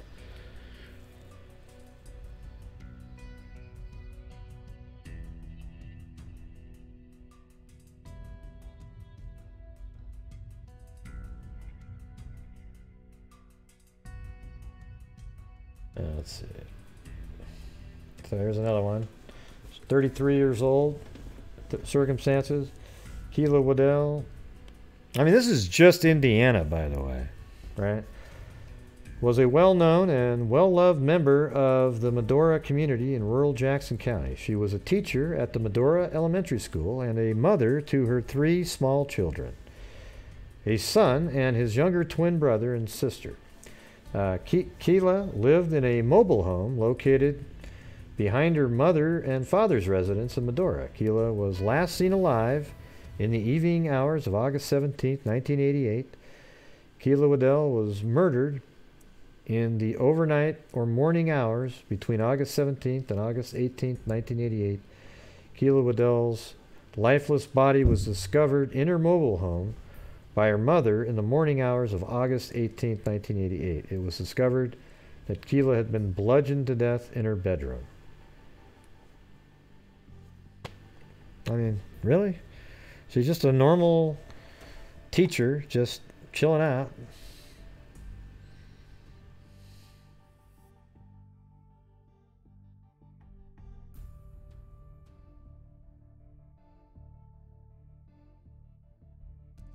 Yeah, you still didn't answer the questions, Dottie. I just wanted to know what you were actually referring to, because I was like, wow, what fire truck, you know?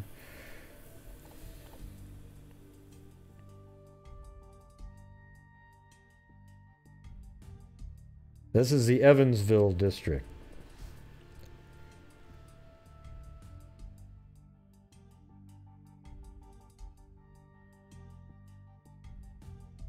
Let's see, Deborah Ann Wilhite. There she is right there. Was last seen on October 16th. Hey, that's my birthday, man. I was, wow. I feel so close to the case now. It must be, like, I know a lot more about it now, just because of that. It's weird.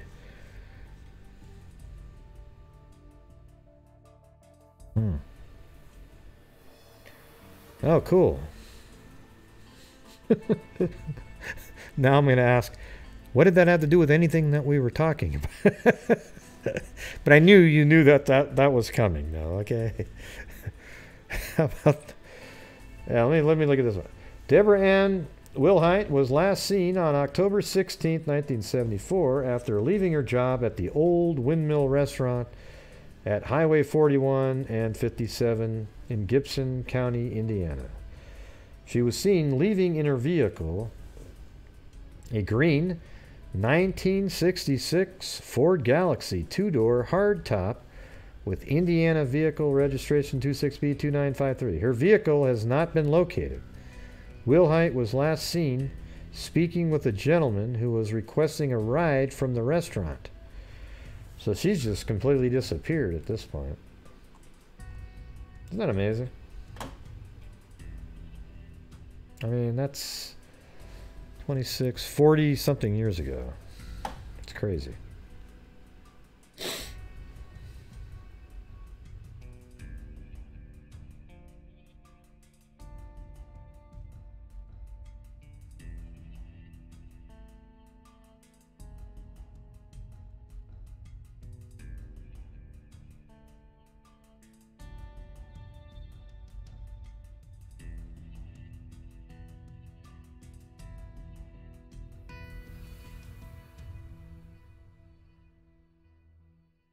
"15-year-old Marie Bridget Patrick from Cincinnati, Ohio, and his 16-year-old female friend were in the process of running away from home to Texas. While hitchhiking, they were picked up by a truck driver. Boy, what a shock. In Cincinnati, who identified himself only as Bill. While on I-64, the mile marker 67, isn't I-64 one of the highways of serial killer fame? The girls demanded to be let out amid sexual advances and threats from the truck driver. A struggle ensued and Marie was stabbed. Marie shoved her friend out the door of the moving truck and she suffered minor injury, but Marie was unable to get away. Wow. A struggle ensued, and Marie... Okay, so while on I-64 at mile marker 67, the girls demanded to be let out amid sexual advances and threats. A struggle ensued, and Marie was stabbed. Marie shoved her friend out the door of the moving truck, and the friend suffered minor injuries, but Marie was unable to get away. The friend survived, but Marie was found dead of a fractured skull 5 miles further down the interstate. The truck driver has never been identified. Wow, that is so messed up right there. Hold on, let me see that.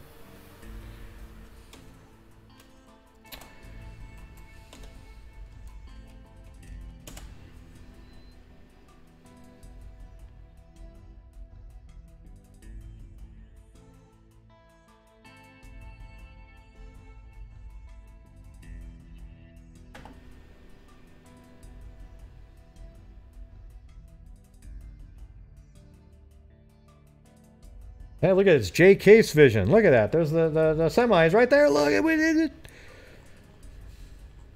Yeah, she's a total hero. Yeah. That's what I was thinking. Just pushed her friend out even though she was stabbed and she never made it out. Amazing. And the friend lived to tell the story.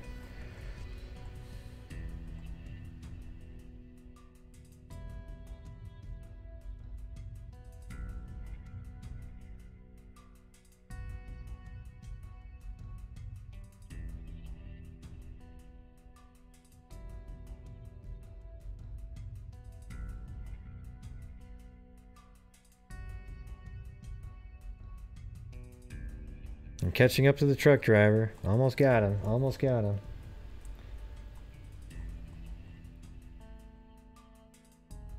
There we go.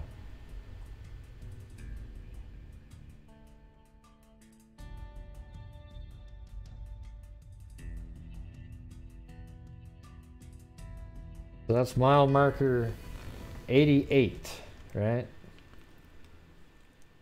So do you think it would go like this direction would be 66, 67, I think it was.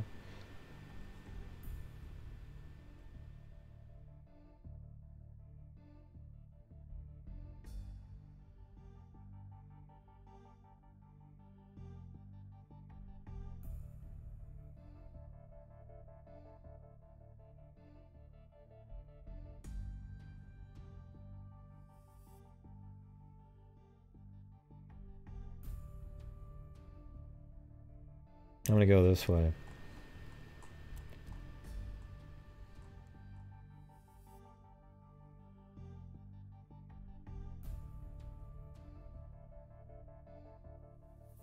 No, it was the other direction. That was 109. Darn it. And it was at mile marker 67.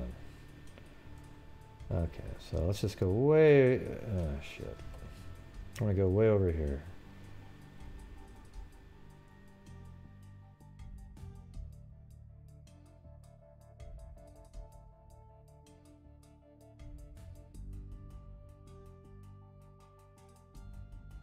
What if it's so clear that I could fly by and see a mile marker? I don't think that's one.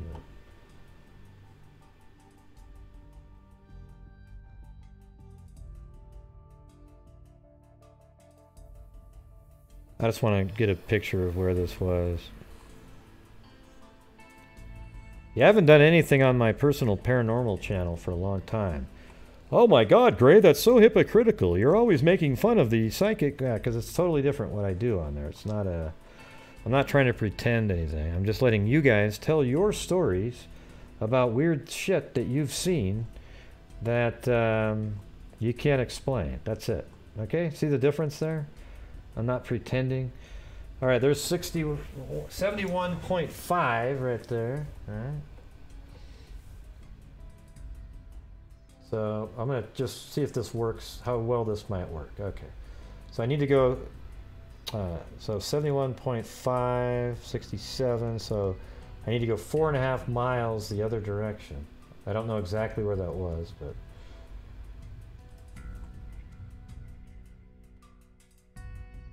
I'll just go right there. How about that?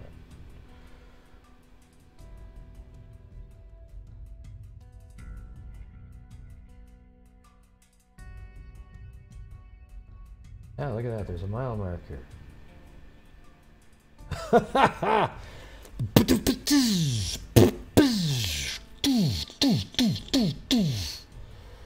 Look at that.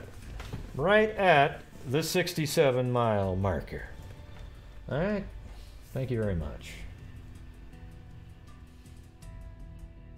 I think I'm gonna put this. I'm gonna add a folder. This one's weird. Bill the Trucker.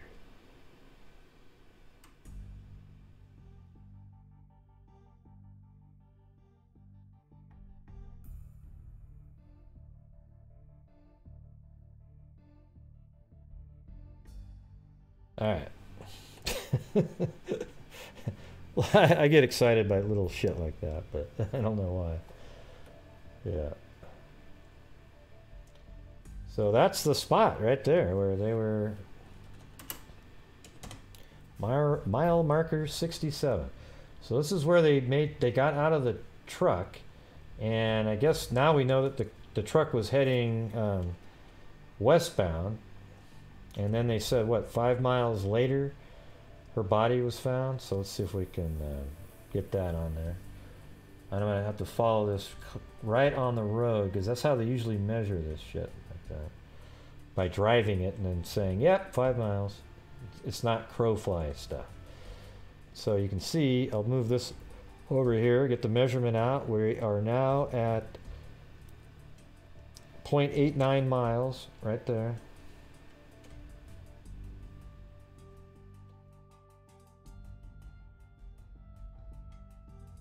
Wasn't quite good enough right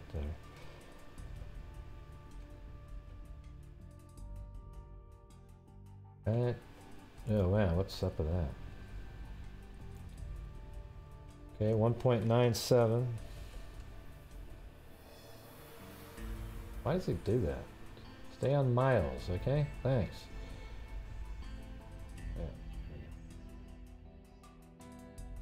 Yeah. 2.39.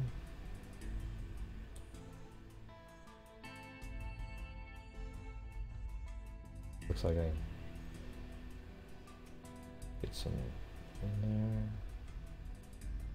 4.13. 4.5.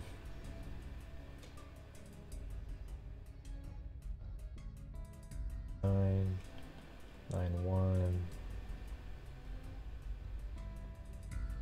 So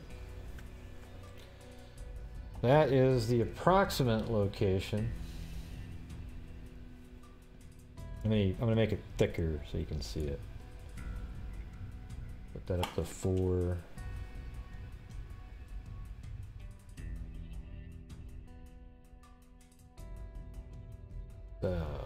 Apparently, somewhere in this area here,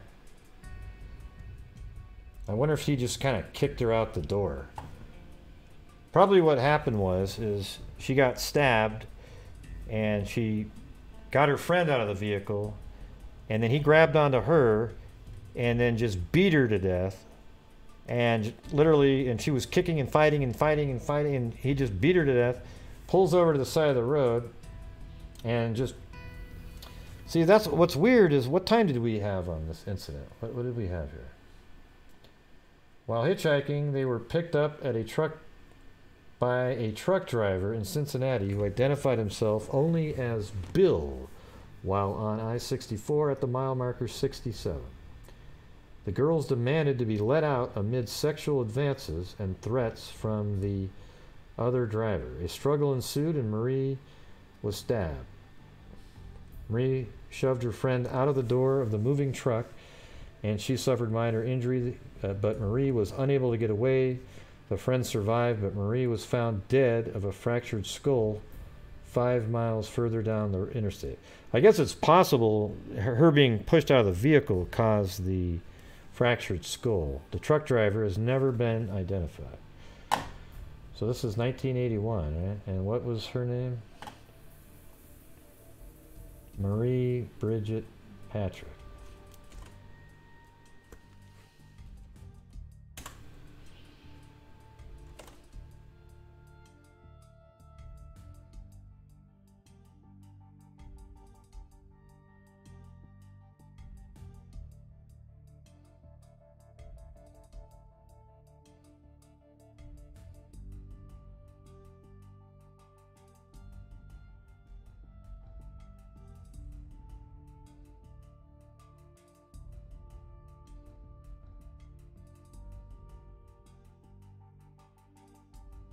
Continued from page 20. How is that possible? Page 19. What page are we on now?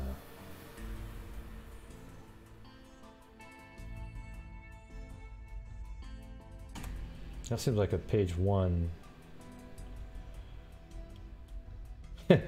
See, I mean, look at, that's what I'm saying. Every time I'm looking up another case, Mother in despair over disabled child kills self and their daughter. Yay! Go Indiana! Woohoo! Huh? Yeah, it's like, I don't know if that's where it was, but I'm just gonna look through here. It said page 20. Okay, that's page 5. How do you go backwards? Why did it say continued from page 20 when it was on page 19 itself? 13. Okay, that's page 13, but it says 11 down here. Page 14, 15, 16, 17, 18. Okay, here's the first one. Attempt to join boyfriend ends in death for Ohio girl. All right. At 9 p.m. Wednesday, Donald Patrick picked up the ringing phone in his Cincinnati home. The teenage voice at the other end of the long-distance call asked for Bridget, the Patrick's 15-year-old daughter. Patrick knew who was calling. Gary Moore, 17, called his girlfriend at the same time each week. On Sundays, Bridget called him and his new home in Texas, and that's Bridget Patrick right there.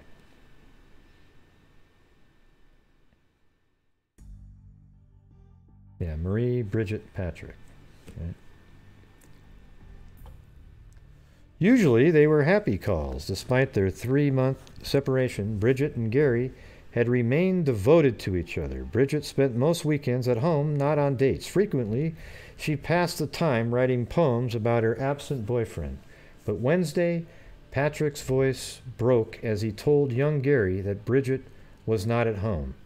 Bridget was dead. Barely 12 hours before Gary's call, Indiana State Police troopers had broken the news to Bridget's parents. Their daughter's body had been found along Interstate 64 in southwestern Indiana, just a few miles from where she had pushed her friend and traveling companion from a moving truck when the driver began making sexual advances toward her and the other girl.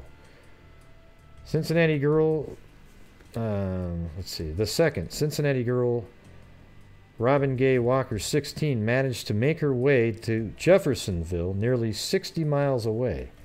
She was treated at a local hospital for minor injuries. I mean, that must have been freaky for her to be out there hitchhiking, trying to get somewhere, even though you know your buddy is still with this barbarian trucker. Last Tuesday, the girls told their parents they planned to attend a 9 p.m. show in the local movie house. Instead, the two teenagers went to the Brett Spence Bridge, which spans the Ohio River at Cincinnati. Their destination was Texas, where Bridget planned to join her boyfriend. By 6:30 p.m., Robin told police the girls were on their way riding in the cab of a flat-nosed tractor pulling a white and silver trailer. A slender, black-haired man who introduced himself as Bill guided the truck across northern Kentucky and southern Indiana. Okay, so this is very late at night. I was kind of thinking it was, and that's the only way a trucker could push a body out and nobody else would see it. Like if it was at 9 o'clock at night, I mean, or even, you know, between 5 and 10 at night, there'd be other people on the road driving around. But at 1:30, you'd have way less people, and you just would find an area that nobody was driving behind you directly, shove the person out. So anyways, by 1:30 a.m. Wednesday, Linda Patrick was frantic. The movie had ended before midnight, but no one had seen her daughter. Okay, and this is from the what paper is this from? Oh yeah, the Indianapolis Star on November 13th, 1981. The destination was Texas, where Bridget planned to join her boyfriend. By 6:30 p.m., Robin told police the girls were on their way, riding in the cab of a flat-nosed tractor pulling a white-silver trailer. 1:30 a.m. Wednesday, Linda Patrick was frantic. The movie had ended before midnight, but no one had seen her daughter. We walked the floor. We looked everywhere, Miss Patrick said on Thursday. And let's see. Friends, neighbors, and relatives all received late-night phone calls, but none could tell Mrs. Patrick where Bridget was. Finally, she called Robin's mother, Sandra Delph. She received information, but it did little to ease her worry. Robin had called home just 1 hour earlier. For the first time, Mrs. Patrick learned of her daughter's plans to thumb her way to Texas.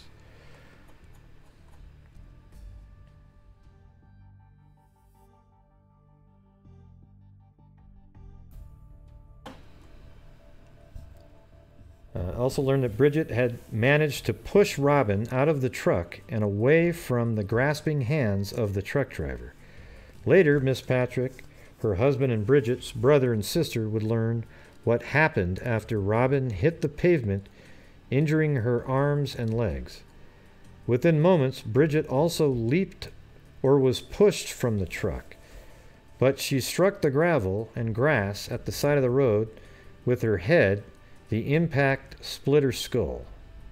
Okay, so that was kind of what I was thinking, that it could have been that the pavement did it to her. She escaped on her own, too. I thought maybe she was pushed and got injured that way, but she wasn't really bludgeoned in the vehicle. So Bridget also leaped or was pushed from the truck, but she struck the gravel and grass at the side of the road with her head. The impact split her skull.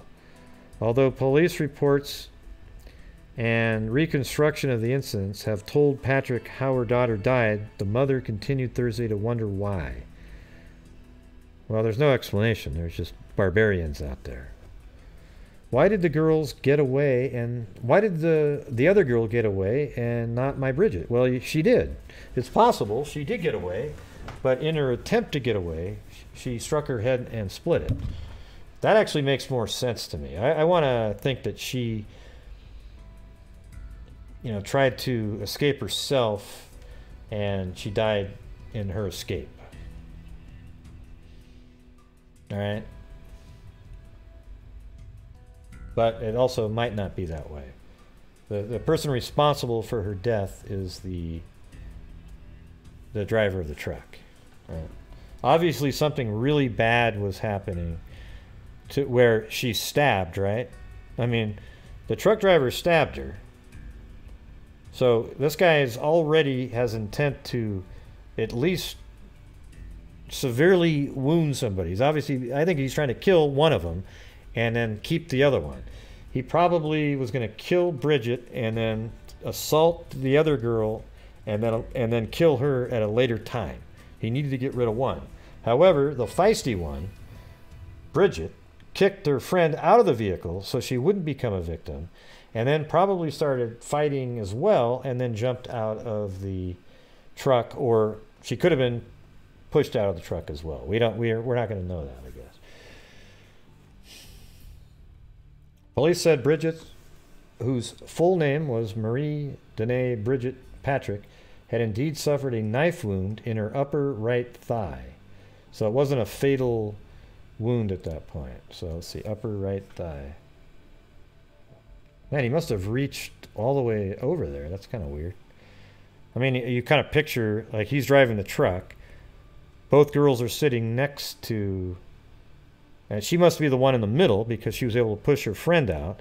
So he reached all the way across her and stabbed her leg. You almost wonder if he meant to stab the other girl, and that would keep them sort of locked into the vehicle. Like, she would, like, if he was, let's say he killed the one by the window, the door itself, well, that would block Bridget too, because there would be no way to get past that. It'd be tough anyway. Yeah, everybody hitchhiked back then.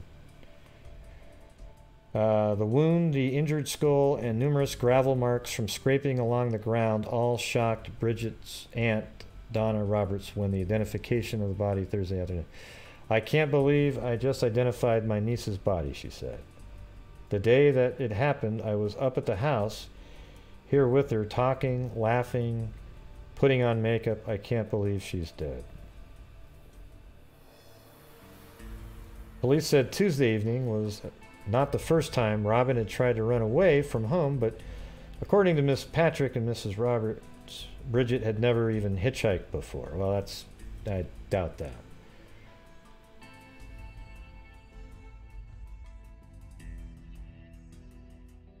Okay, so this is the girl that must have survived then. Is that right? No, it's not even right. Hold on.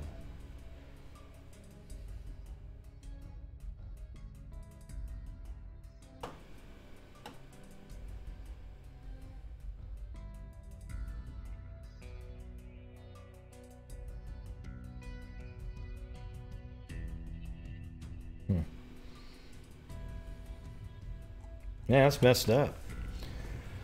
And probably the guy's name wasn't Bill, right? It was a pretty good description of the truck, though, wasn't it?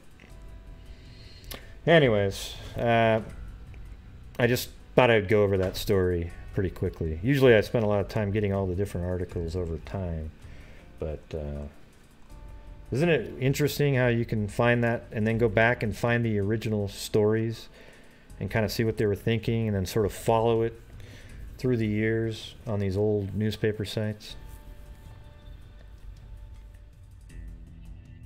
Oh, I still have tips for GHI. Oh boy. Yeah. All right, everybody. I think that is it. I'm going to save this over here on my other window. Or let's see, not that one. Not that one either. I keep going to that one. It's over here. There we go.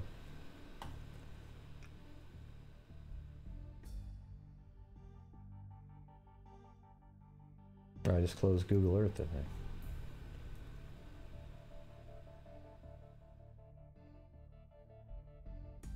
Of course, when I closed Google Earth, I probably lost everything that I just found. I accidentally hit the window. Let's see. Is it even in here? Oh, yeah. Bill the Trucker. Yeah, I got that in there. Okay, good. Whew.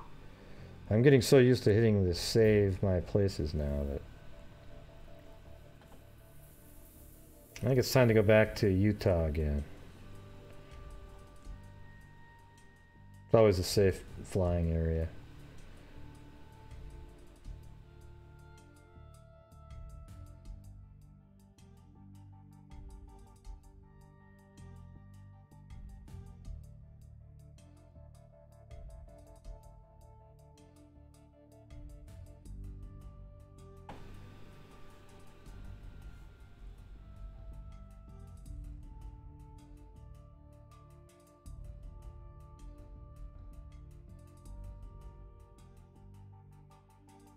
Yes, I'm still here, believe it or not.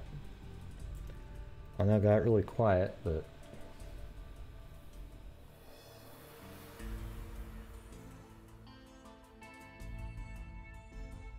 I was looking for my the main window that I shut down earlier on accident, so I got that open, and now I'm gonna go look at something else.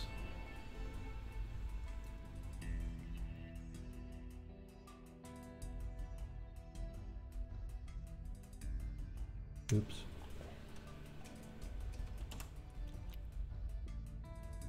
Okay.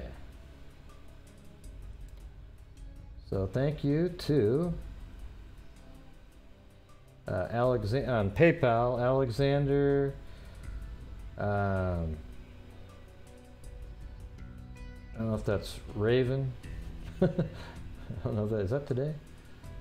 Yeah, today. Raven and Donna. So thank you very much. Let's see. Oh, by the way, what do you guys think of this right here? See, this is what my hat is. Visors. They're not going to be on Streamlabs though. I had to buy them individually. But look at Freak. Gray hues and vest. See, that's what you are, right? That's what it is. You are a freak. It wouldn't say freaks or anything like that, right? But it just says Freak, Gray Hughes Investigates. So there you go. I think it'll be cool. That's what I'll be wearing when I finally get that. I won't be wearing my Under Armour visor. But I'm going to be getting like 20 something of these. Oh, and hey, Dennis, thank you. I got the thing that you sent. That's cool. And what's cool is the baseball thing that you sent. I'll give it to my dad and brother, Andy, actually. He's really into, that's what he does, baseball. That's all they care about. They talk about baseball every 2 seconds. But anything, so I'm going to be getting, I only ordered 25 or 24 of them. But I'll have to actually ship them myself. Well, visors are weird for some people, Joe. I actually don't like what baseball hats look like. I like visors. Right. Hey, that's exactly what I think, Rachel. Same thing. Yeah, you gotta send me an email and explain that to me. I don't know.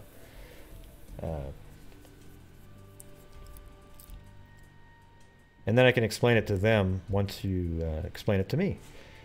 All right? I just got that today, too.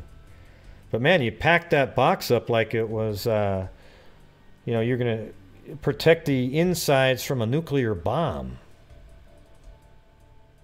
I don't know who Koozies is. I just did a random site.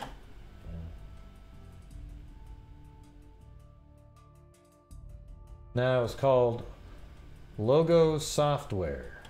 That one. It was really easy, and it allowed it to be bigger. So I think those are cool as hell.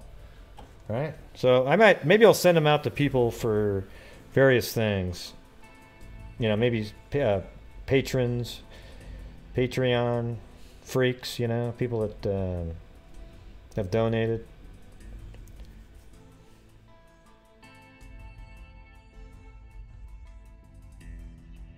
Oogla boogla. That's right. Oogla boogla mugs. Don't forget to get your Oogla boogla mugs. Anyways, let me go back to the...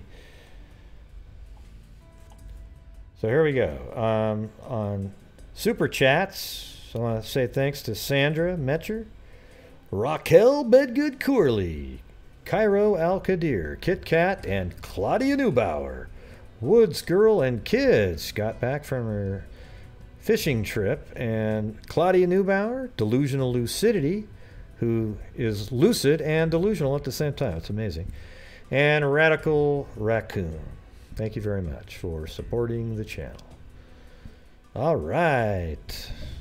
So you guys ready to do the flyby? Yes, Gray. I've been ready to do the flyby for 45 damn minutes.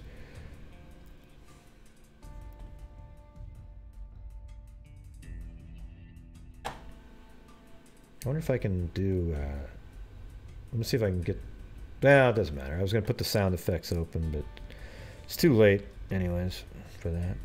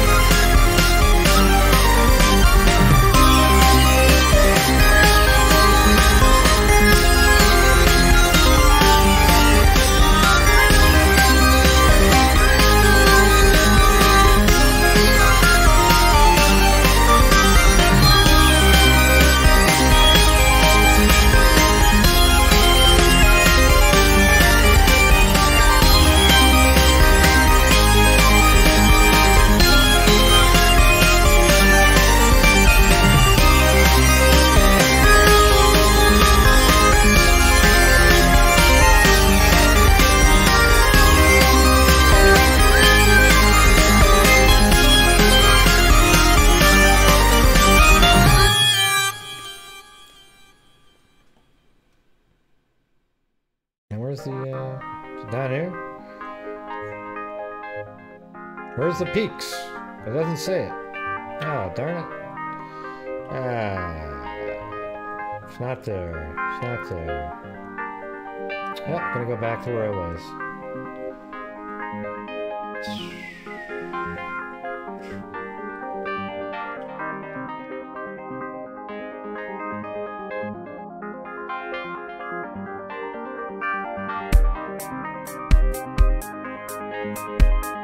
I tried there for you, Patricia, but it didn't just go to a peak.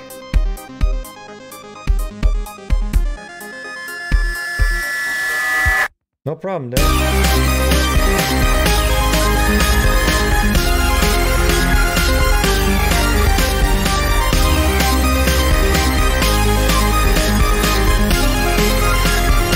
Oogla boogla.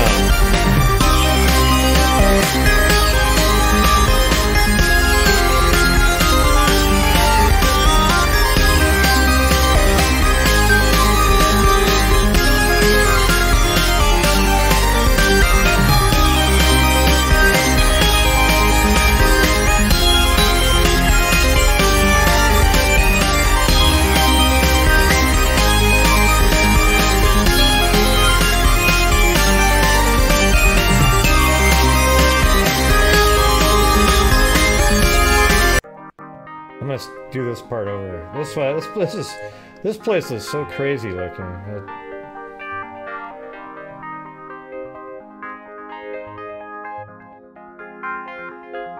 doesn't even look real. It's kind of weird.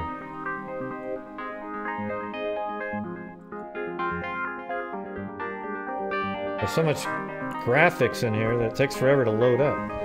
See, there you go. Now it's loaded up. Okay. This will be cool looking. Watch this. Here comes the reveal over the edge of the cliff, everybody. Oh!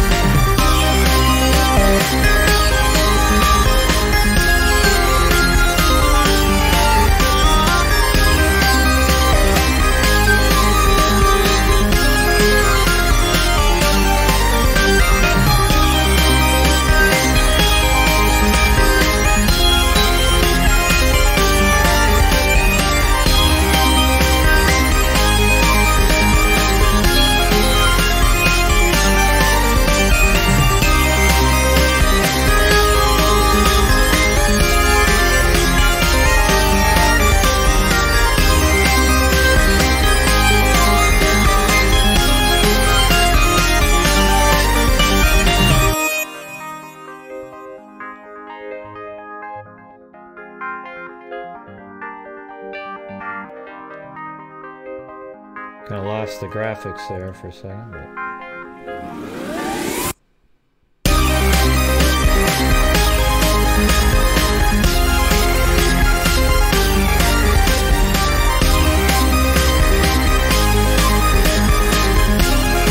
Almost seems like crystals or something.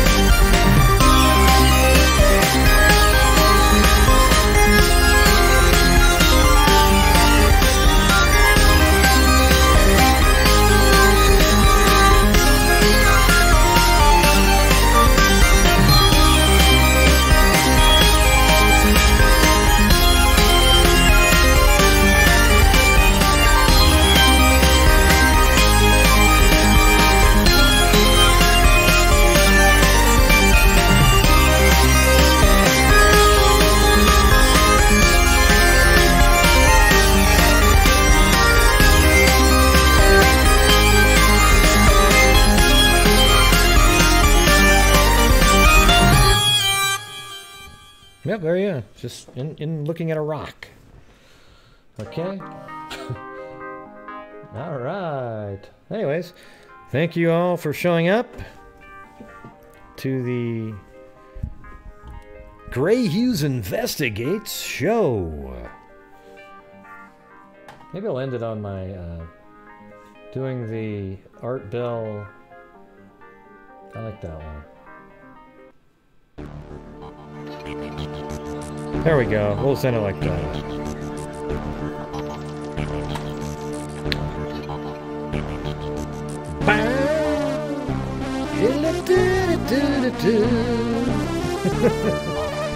Anyways, all right. Hey, if you're still out there, Beth, thank you for the video there and a couple of your images, even though they were in my articles that I was going to put out later. But the video was helpful. Hopefully you found the right spot. But thank you. And that's it for the show tonight, everybody. From the green forests of the Pacific Northwest, I bid you all good evening. Well, or good morning, as the case may be. All right. So that's it for the show tonight, everybody. And until next time, be safe out there.